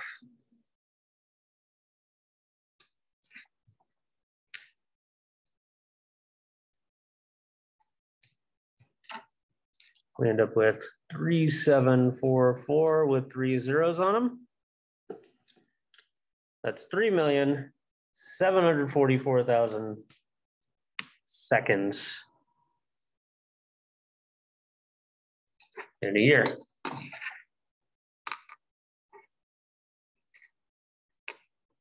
Imagine counting down those seconds at your part-time job annually. And then keep in mind that a full-time job is twice that. And most people can't support themselves on only one full-time job. So this sucks. That is a number we don't like. That is 20 hours a week in seconds for a year. So, you know, if you hate somebody, you can make them count that high.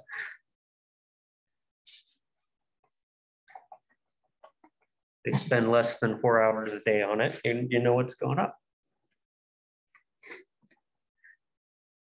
Okay. So that's all we had on examples for time. Now we got different types of measurement. Now we're moving from, because I mean, let's face it, time units aren't hanging out in the American standard or the metric standard. They just are. We're not breaking them. We're not telling different time in a different part of the planet, unless you count daylight savings and time zones, at which point it's all over the place. I've already managed to complicate this. But now we can move into the metric system of measurement. So the metric system is a lot easier to work with. And I say that because it's all based on tens. I mean, at the end of the day, it's kind of like scientific notation. The whole thing was based on multiplying, dividing by 10. Same sort of thing with the metric system, except not quite as weird looking. So the metric system actually is completely based on the prefixes that you might have. The smaller units all have a Latin prefix. The larger units have Greek prefixes. So that's why you'll see multiple things that mean 100 and multiple things that mean 1,000, because they kind of went both directions, just switch between Greek and Latin. Whoever developed this is like, I can't decide on one. Let's just have both. So deci means 10, centi means 100, milli means 1,000. And for large units, you have deca for 10, hecto for 100, and kilo for 1,000. And for the most part, you know, real world stuff, for larger units, you're usually just going to end up playing around with kilometers past meters. You're probably not going to end up with decimeters, because, I mean, how many times have you heard somebody measure anything in decimeters? You haven't. You never have. But centimeters and millimeters, you have. So, reasonably, the first ones we look at are length.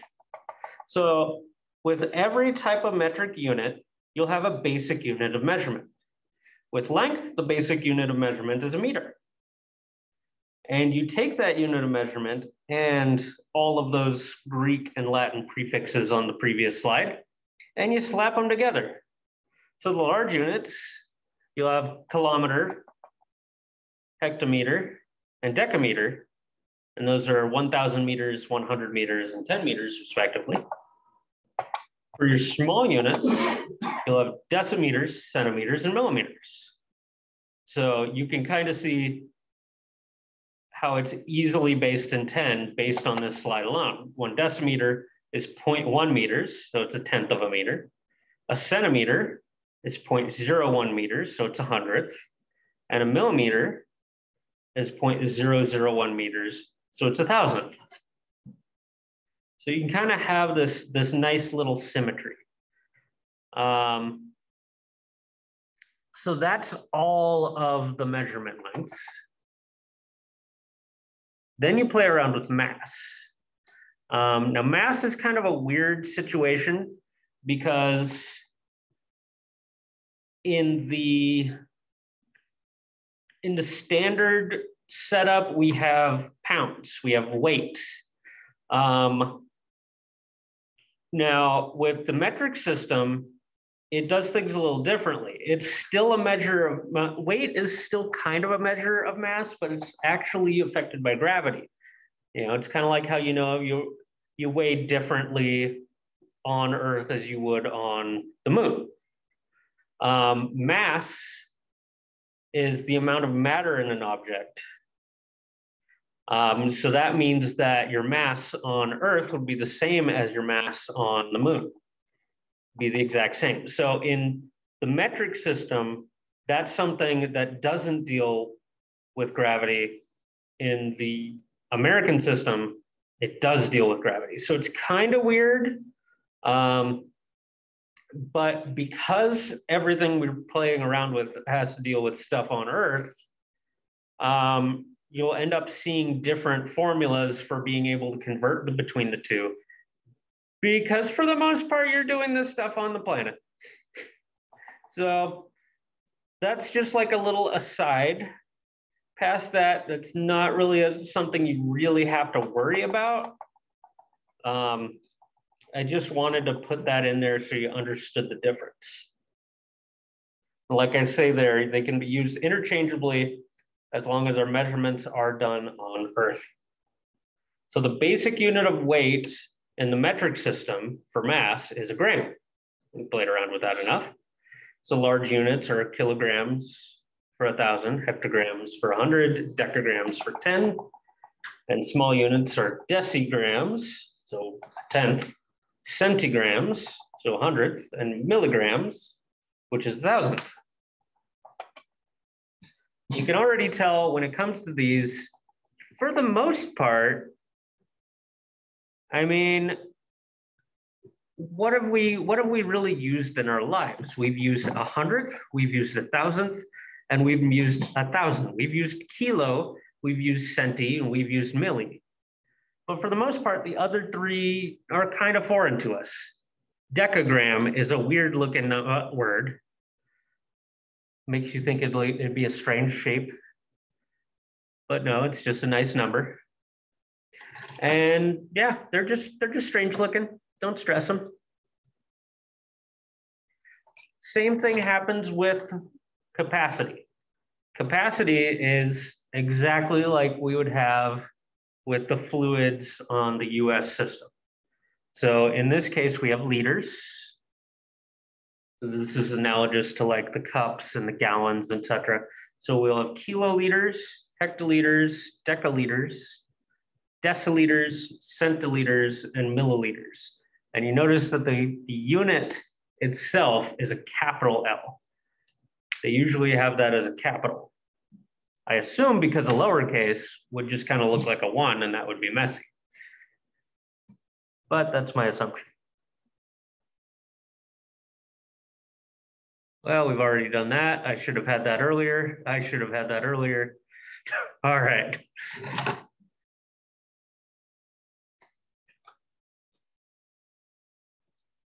So,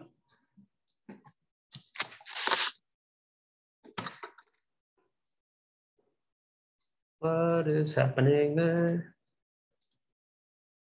Okay. So converting metric units.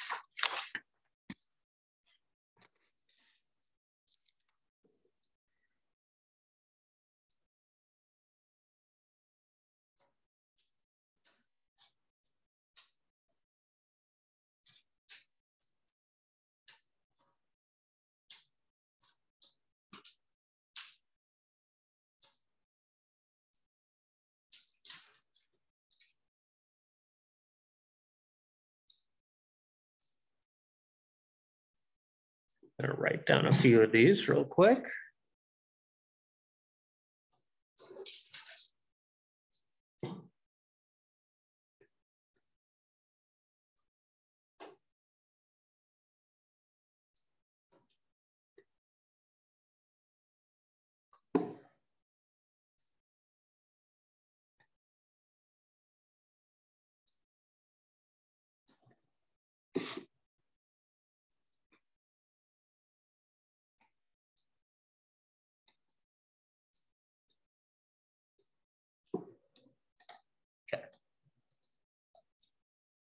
Don't know if I gave myself enough room, but that's okay.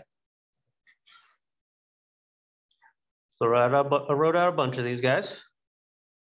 So the first one we have is 39.5 kilograms to grams.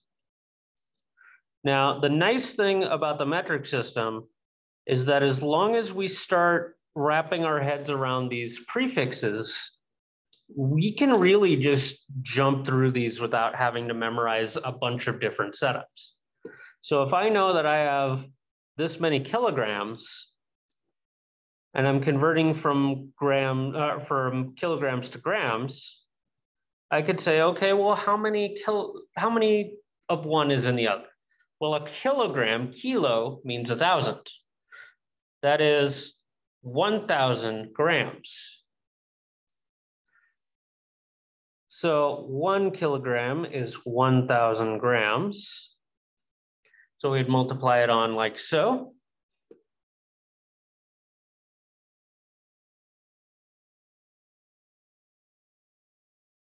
The kilograms would cancel out and we would have 39500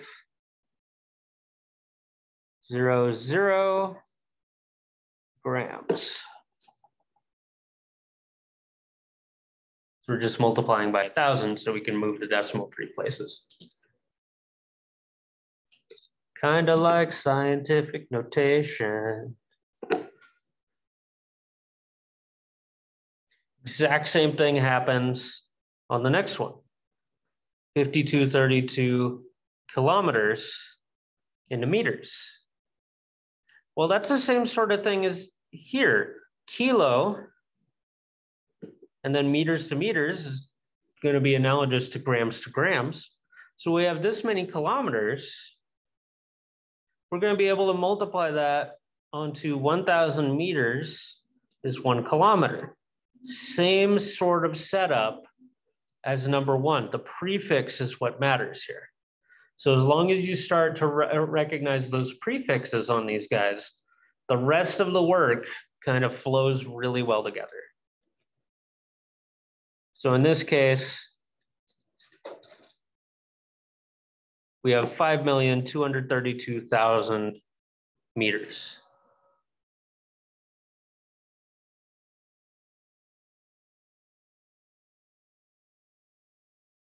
Now the next one kind of goes the other way around. We have 538 milliliters. Remember, when we're breaking down our units here, the L is going to have a capital. We have 538 milliliters. We're figuring out how many liters that is. Well, milli means 1,000th, right? It's the fractional one. It's the smaller one. So that means when I'm going from milliliters to liters, I'm going to say, okay, well, for every 1 liter, there are 1,000 milliliters. So it's kind of the other way around. Kilo is 1,000, but milli is 1,000th. So we have this. Our units cancel out like normal. I'm going to do this as a couple of different steps just so you can see it a little clearer. But we end up with 538 over 1,000 in liters. And it turns out that you can actually just shift the decimal around and you get 0.538 liters. A little over half a liter.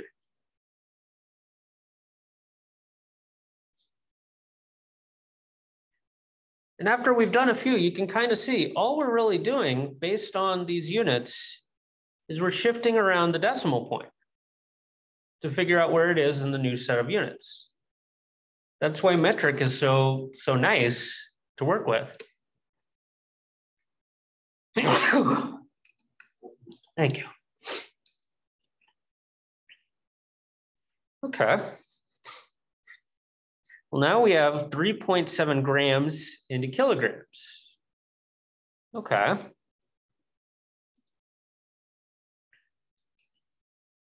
Well,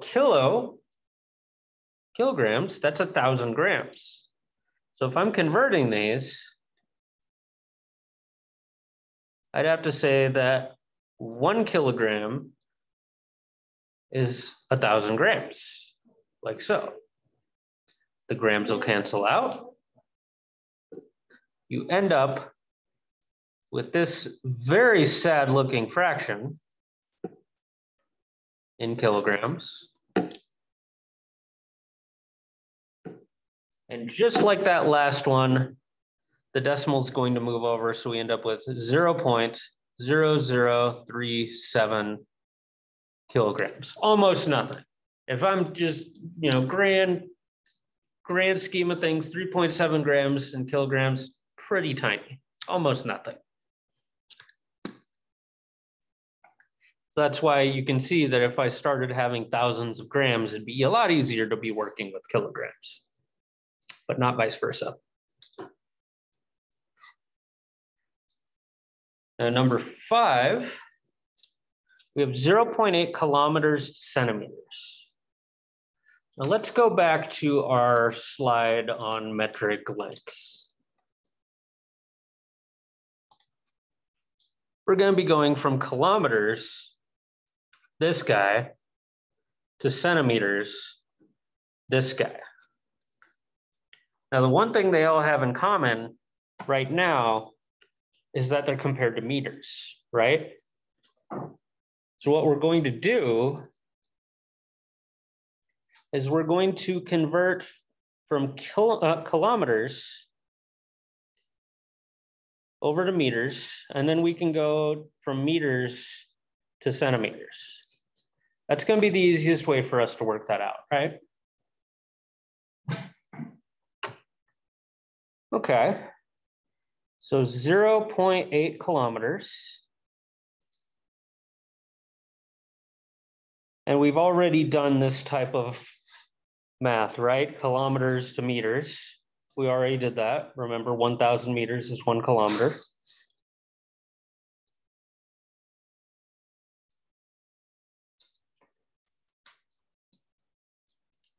Save that happening. Kilometers cancels out. And you have this thing times 1,000. So we end up with 800 meters. Okay. Now we need to take this guy and convert that to to centimeters. So I'm going to write out what I got, 800 meters. And then for centimeters, all you got to do is say, oh, well, 1 meter is how many centimeters? Centi is 100th. Think of cents. How many cents are in a dollar? 100.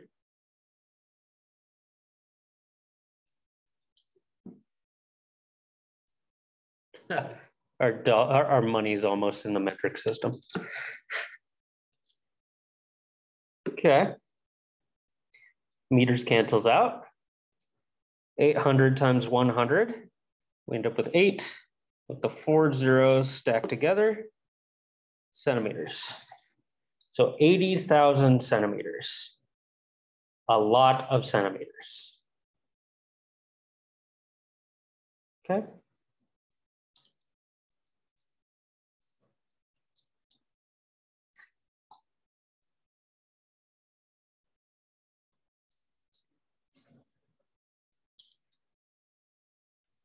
Number 6, I decided to make up a problem that had 2 units that I do not play with.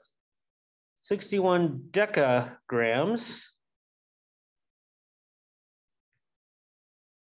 to decigrams. Oops.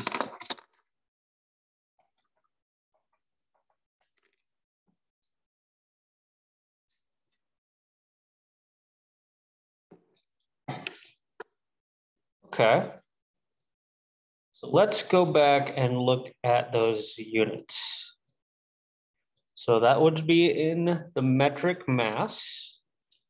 And we have that 1 decagram, which is abbreviated DAG, is 10 grams, and 1 decigram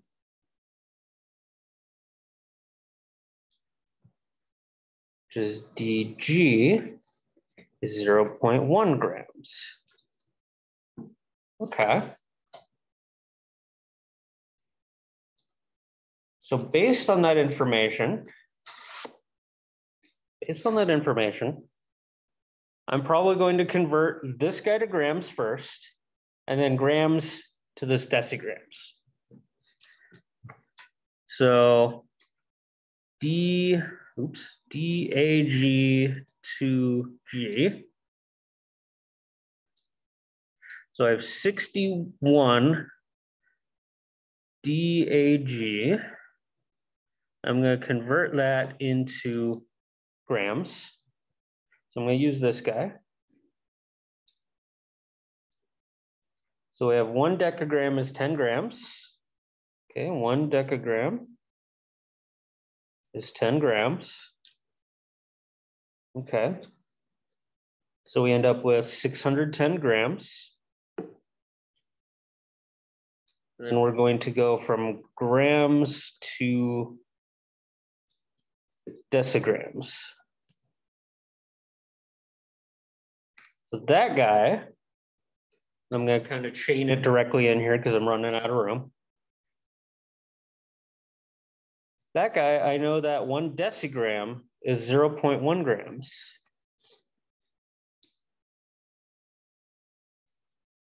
So 1 decigram is 0.1 grams. Okay. Grams cancel out.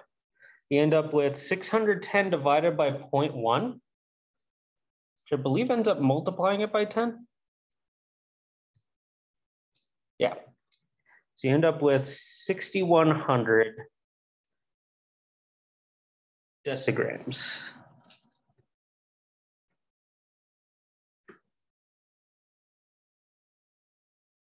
Okay.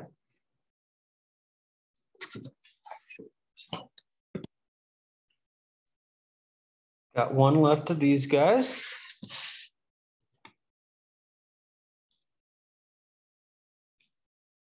And I did 124,163 milliliters to hectoliters. I don't know what the abbreviation is on that. Let's bounce it back over here. Yeah, it should be HL. Okay.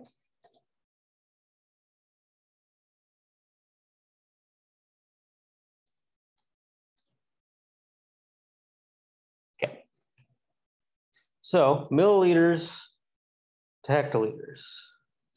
So I know that 1 milliliter is 0.001 liters, and 1 hectoliter is 100 liters. So I can take those pieces of information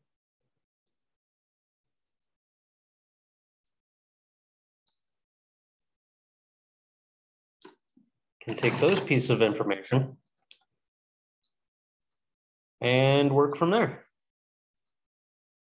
So I'm going to start with my milliliters and we're going to convert it to liters.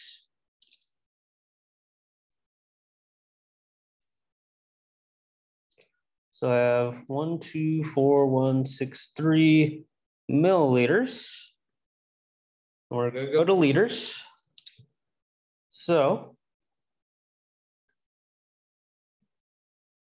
1 milliliter is 0.001 liters.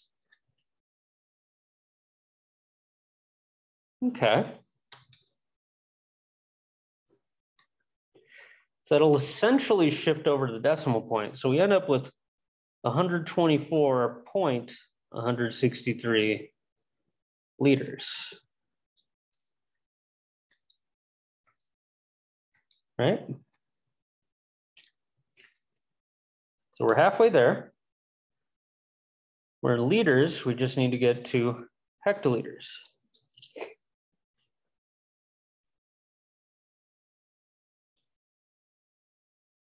Okay. I'm going to rewrite what I have. 124.163 liters multiplied by liters in the bottom, hectoliters on the top. That way our liters cancel.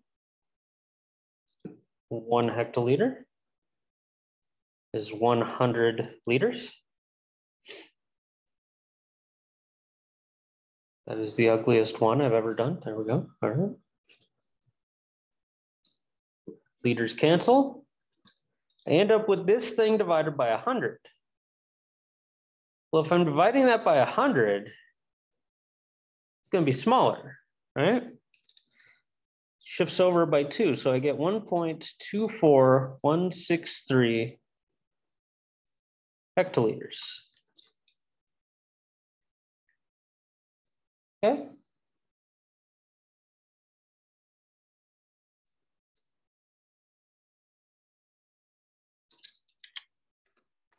So overall, if we're just converting from one to the other, it's quite nice. Otherwise, when you're converting between one on one side and one on the other, you kind of have to do it as 2 steps, which isn't too bad, right?